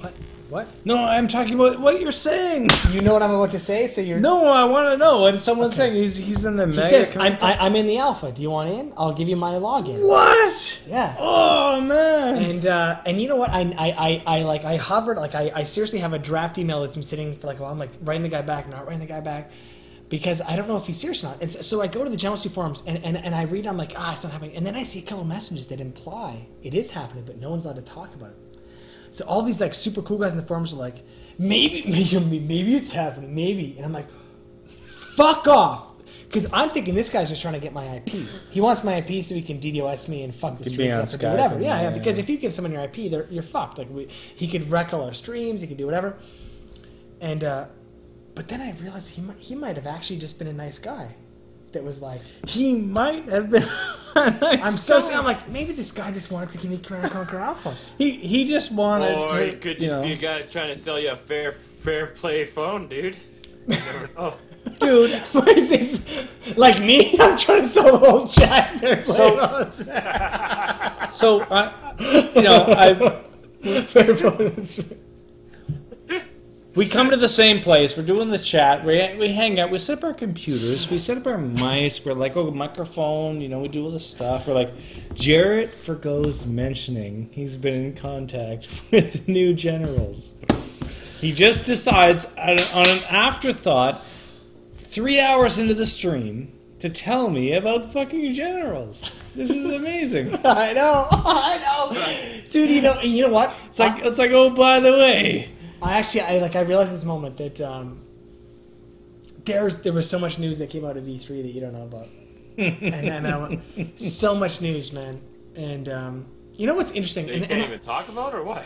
No, it's E3, so it's public. But I want to throw out there. I just want to throw out there because I just need to throw it out there because So I want to say 3, but it might have been 4 years ago. It was either 2009, 2008, which would have been 4 or 5 years ago. I was in LA, and I have a friend that works at a big gaming company, and we went out for lunch and whatever, blah, blah, blah, blah, blah, blah, blah. So I sit down with a guy, and he is largely responsible for, this is 2009, and he's largely responsible for the Might and Magic franchise. He's a big player in gaming, and at the time he's working for TriNet Entertainment, and his name is JVC, John Van Kagem. Is that right? I've never met him before, and I didn't know him. So we had lunch. It was a really awesome barbecue place that we were at. So I was eating awesome barbecue. I was having a lot of fun. And at the time he was working on an MMO for Triumph called Rift, which was a year off launching, which has been out for now a couple of years. So you can date this. It's a long time ago. Anyway, so we're talking, and generally, especially if there's a pint of beer in me especially with barbecue, I'm just gonna go off. And I was telling about my Ultima Online experiences, about hiding stuff behind trees, and just kind of just going off in the way that I do about what I loved about games and I grew up and that aren't there anymore and this and that. And then I started talking about Command & Conquer and just about my love for Command & Conquer and what I wish they would do and how they never made another Generals and this and that.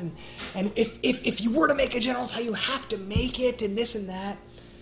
So, and again, like, I don't want to suggest there's any influence here. This is coincidence, nothing but it's still funny to me as a coincidence, is that here we are like 4 years later. So this guy leaves Trion, gets picked up by EA, is given the position of like CEO / like head creative director of Victory Game Studios, which is given the Command & Conquer license, which takes Command & Conquer. I don't know if I told you this. saying you're responsible for the next Command & Conquer? No, I'm not at all. He is fully responsible, No. 100%. What I'm saying is that prior to Command & Conquer Online Generals 2 / whatever you want to call it, before it was even conceived of or anyone made it, I happened to have a lunch with the lead creative director over beer, and I ranted at him for like a fucking hour about everything that needs to fucking happen with Command & Conquer to make it relevant in the year 2010 at the time. And we got off, I just thought, we got along really well. It was great. It was awesome lunch. Never thought anything about it again. And then here we are years later. And when I heard that he was given the helm of Victory Games, I got excited because he's a very smart guy.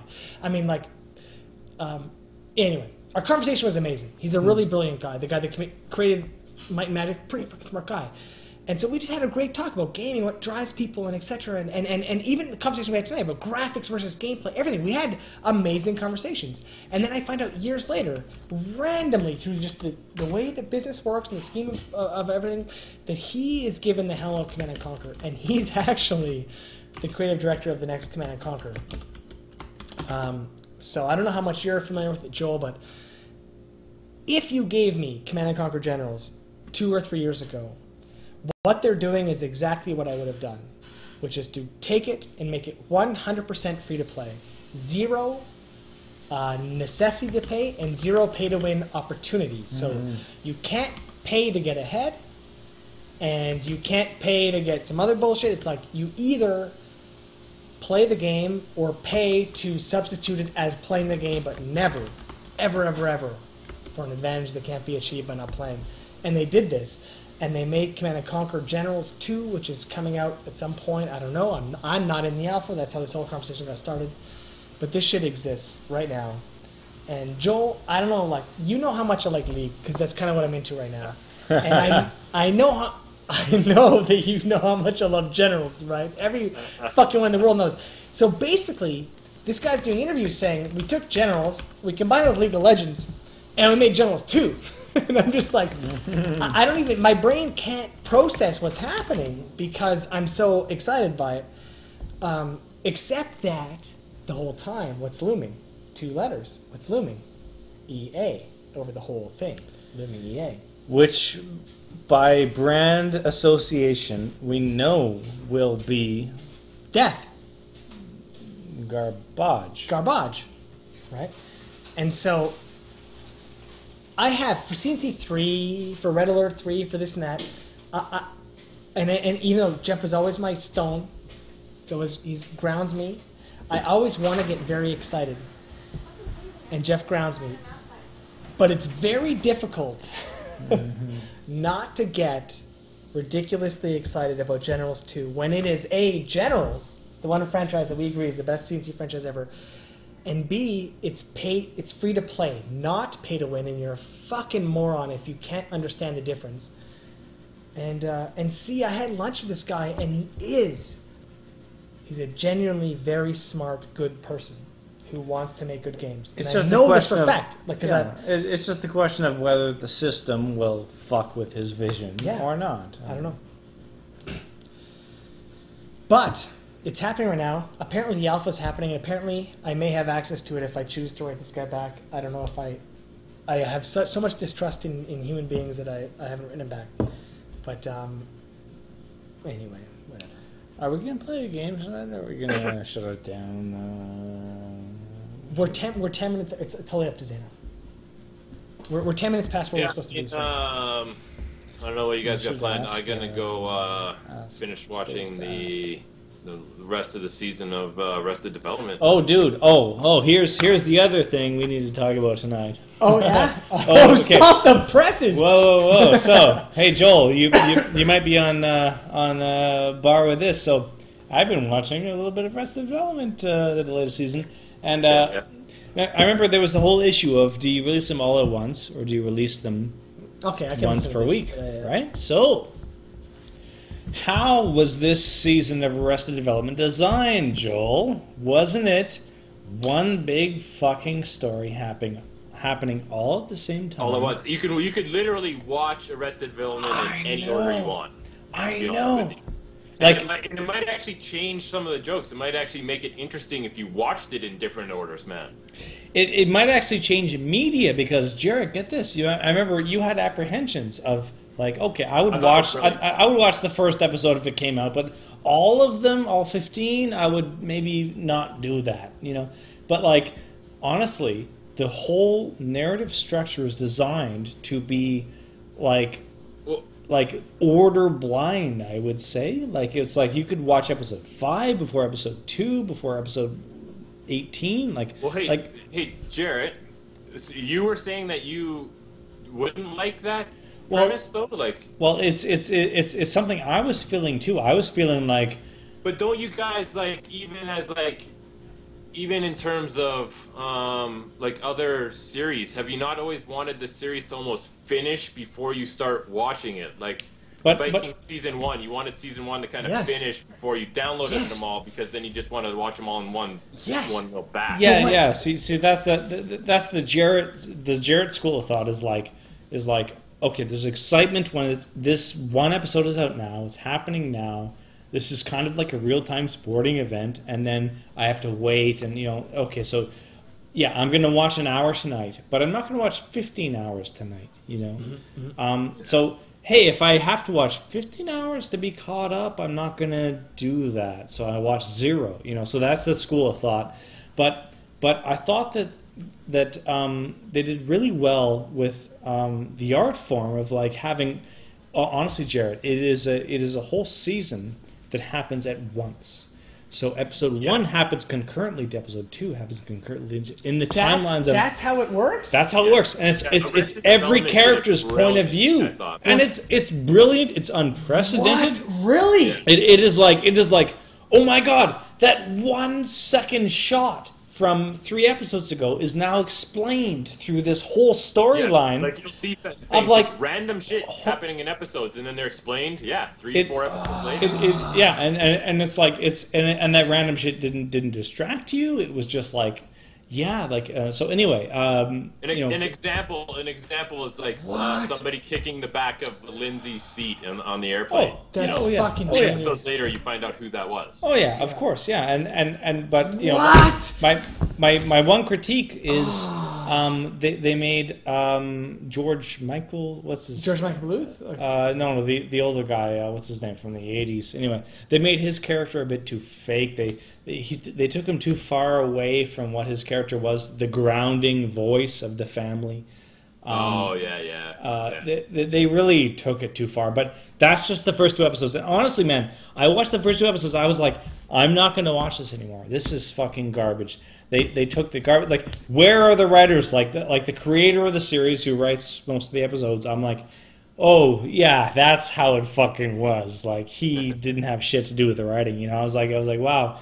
And then suddenly, guess what? Now all the other characters are in line with the storyline, and everything was great. And it was just like, okay, yeah, I will tolerate that character, you know, not being the grounding force anymore. It's different from the previous seasons, but because they had that long hiatus and everything, I thought they handled the return brilliantly. Oh, like, they did. Even all the lost footage and stuff, how it has watermarks on it and shit, like from previous seasons, it's got watermarks on it and stuff. Oh, yeah, that fucking genius. Yeah, dude. they have all those self-referential, you know, like watermark type jokes, you know, and then when there's the doubling of the twins, and they're like, oh, I'll sit here because it'll look better. You know, it's a fourth wall break, you know, all that kind of stuff.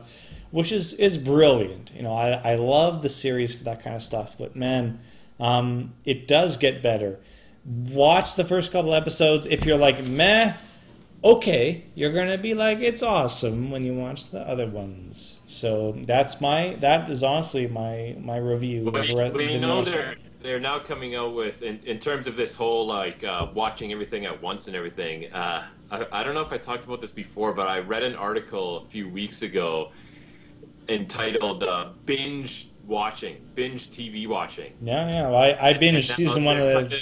allocated to being like horrible, you know, like all these people are just sitting down at once and watching 15 episodes at once. Yeah, what's going on? Not waiting weeks. It sounds like it's binge the next drinking installment. and it's terrible for you and all this shit, but really it's just, you know, they're missing those advertising dollars. They don't want people watching those fucking sitting down binge watching TV with no commercials. Well, you know, crazy talk. Like, kudos to Netflix that says we're going for the long haul. We don't see any difference between a year from now having all episodes out versus episodes coming out. So kudos to them for trying. For trying, exactly. Which I still don't think. Because I'm not going to say that was the right way to go. Yeah, exactly. Especially, you know, maybe, and coming back to the original point here, I think it worked for Arrested Development because of the lack of order requirement in watching episodes, and because of the structure of the narrative. I think it works to put them all out at once. But there's not a lot of shows that you know.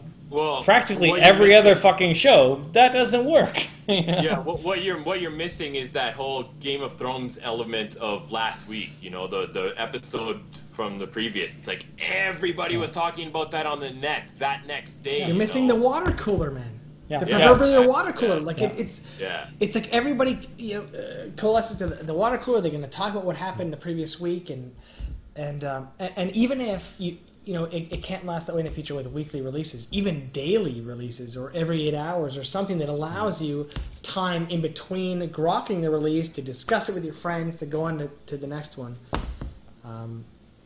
But interesting to hear that the series, but that's genius. Oh, it's designed around the idea that you consumed it en masse. Like, that's amazing. Oh, and it's especially genius in the way that it tells you about it.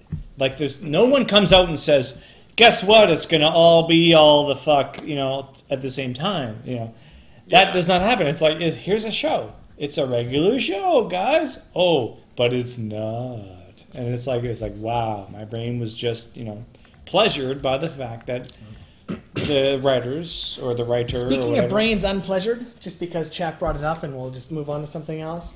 Let's do that. Breaking Bad. People like talking about Breaking Bad.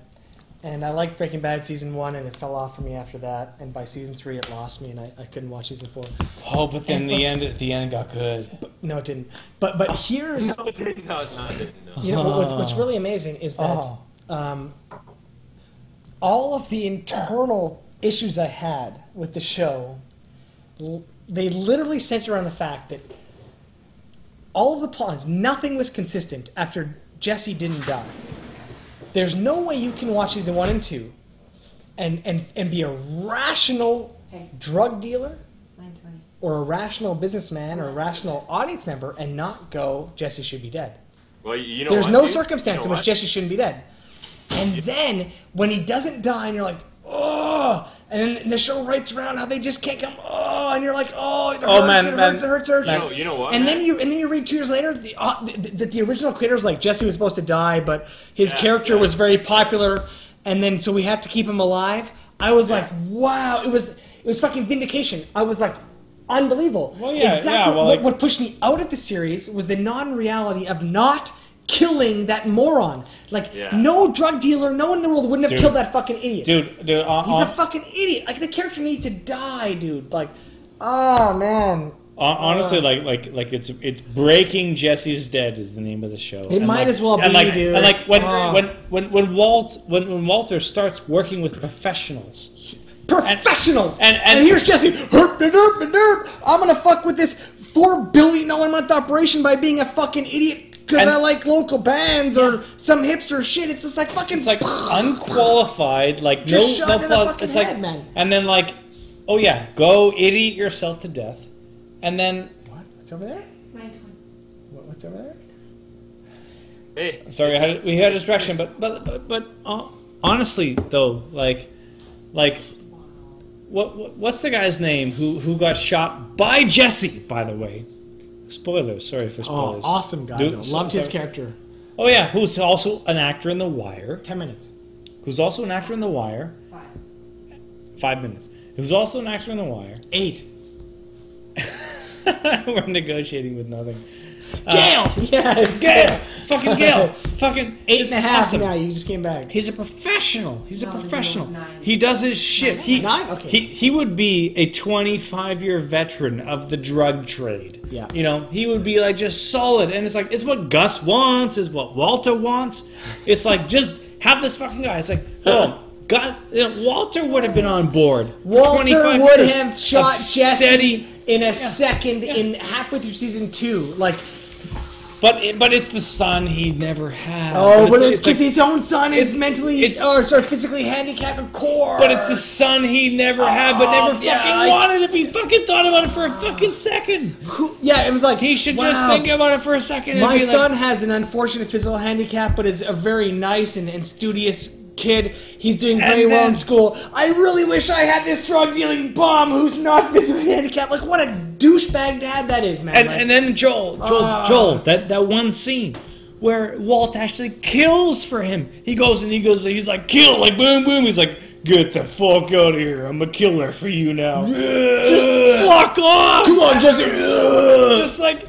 When he drives his car and kills the people. You're talking about that, right? Exactly. That was the moment I stopped watching the series. Yeah, and it's like there. Why did you do that for Jesse? Give me a reason. Give me one fucking reason. Vehicular homicide scene, and as he's killing people with his car for no reason. No reason. It's like any scientist in the world, but it's like no reason. Sorry, I was making $1 million a day. Yeah, and I started watching Honey Fucking Boo Boo and enjoyed it more, man. At that fucking moment. It reminds me of so many series, though. People like recommending, dude, you gotta watch this series, and you watch the first, like, Prison Break, great example. Gotta watch Prison Break. I try to sit down and watch Prison Break. One of the first scenes is like some dude, he's gonna go do a robbery and he's gonna go break into some dude's house or something. But wait, before he has to do that, he's got to smoke a joint, because, you know, smoking a joint can go on. It's like, dude, he actually said, I couldn't have done it unless I smoked up. He says that. He says that in the fucking show. Wow. And you know what? I forgot about that. Yeah, he says like, I couldn't have done it unless I smoked. We're talking about Prison Break, right? Prison Break. I was going to kill a fucking guy. I couldn't do it unless I had weed. Dude! Because I was so angry and I was so sociopathic and I was gonna kill this guy and I smoked some weed and then that convinced me. Like it's at that moment that you have lost 100% of the audience members who have ever smoked a single hit off a single joint ever in the history of their lives at that moment. Because you know what actually happens, by the way, if you're like, I'm gonna kill this guy, I think this guy's been an asshole, man. He's been a big jerk. He's fucked with me a little bit, and his life sucks. I'm gonna kill him. Hold on. Let me smoke this fucking joint first. I don't think about this. 2 seconds later, what the fuck? Shit, man, I'm gonna get so busted. I'm going home right now and play some Call of Duty. fucking, he's out of the fucking scene, and that's reality. Like, that's right there. Like, no one in history has planned a homicide, then smoked a joint, then reaffirmed how intelligent the homicide was. Like, nobody ever. In fact, I would love, I wish, if I had a computer that was like, could tap into the collective consciousness that is all human beings and know how many murders were prevented by smoking a joint. How many people were like, man, that motherfucker, he fucked my wife, he fucked my daughter, he fucked my husband, he fucked my son, he fucked everybody I know, he fucked even my best friend. I'm gonna kill him, I'm gonna kill him right now. And then they smoke a joint. That's when you have him. They smoke a joint and they're like, I'll disconnect your computer. fuck it, man, it doesn't matter at all. We only live this one life, man, it doesn't matter at all. We gotta get going, man. We're gonna kicked out.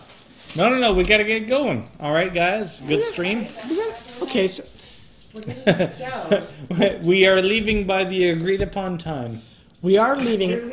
We're leaving. Has to leave at this time. I'm now asking you politely leave. Quiet for 1 minute, please. We're leaving 25 minutes past our agreed time, which is totally awesome. But just back to the point, pot has saved lives. Oh,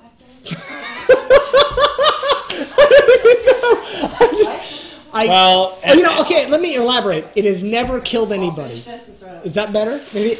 In fact, there might have been guys that wanted to murder, and then they smoked a joint and realized how fucking dumb they're being. And NSA. Sorry. I love the NSA. And I also, just can't talk about how much I love the NSA. I want to say hi to the US and how much I love traveling to the US. I do. I love when I go to your country and they stop me at customs for 15 times longer than, say, I don't know, Germany or Poland or when England. I present my passport, I love entering your country. I love adding value to your society. Seriously, when you scanned my fingerprints, like when you took a retina imprint of my eyeball, I love that because I thought you're making me safe. That's amazing. You're making everybody safe. Thank you very much. Going to Comic-Con, you are making sure I am not a terrorist, and that is fantastic. Fuck terrorists. And they're everywhere. I do not have anything to say against your current policies. Nothing. At any time in the future, past, present, any time ever.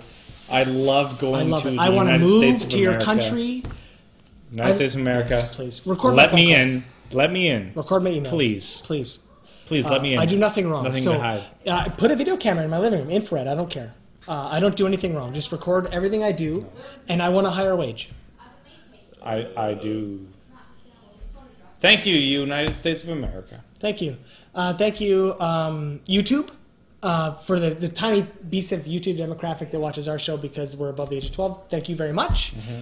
Thank you, old Pure Pwnage fans. Thank you, thinking human beings on planet Earth, which I know is probably less than 1% of you. Thank you so much. They are on Mars. They do. Yeah. Well, we have to go now because we're getting kicked out. Bye-bye. Bye. Thank you See for you joining in us, Calgary. Calgary, man. Calgary next week. If you're in Calgary, we're actually doing this in live. In person in live. We're doing it live in person, live fucking next week. So hang out with us, and it'll be cool. Bye, guys. Awesome. USA. USA. USA. USA. USA.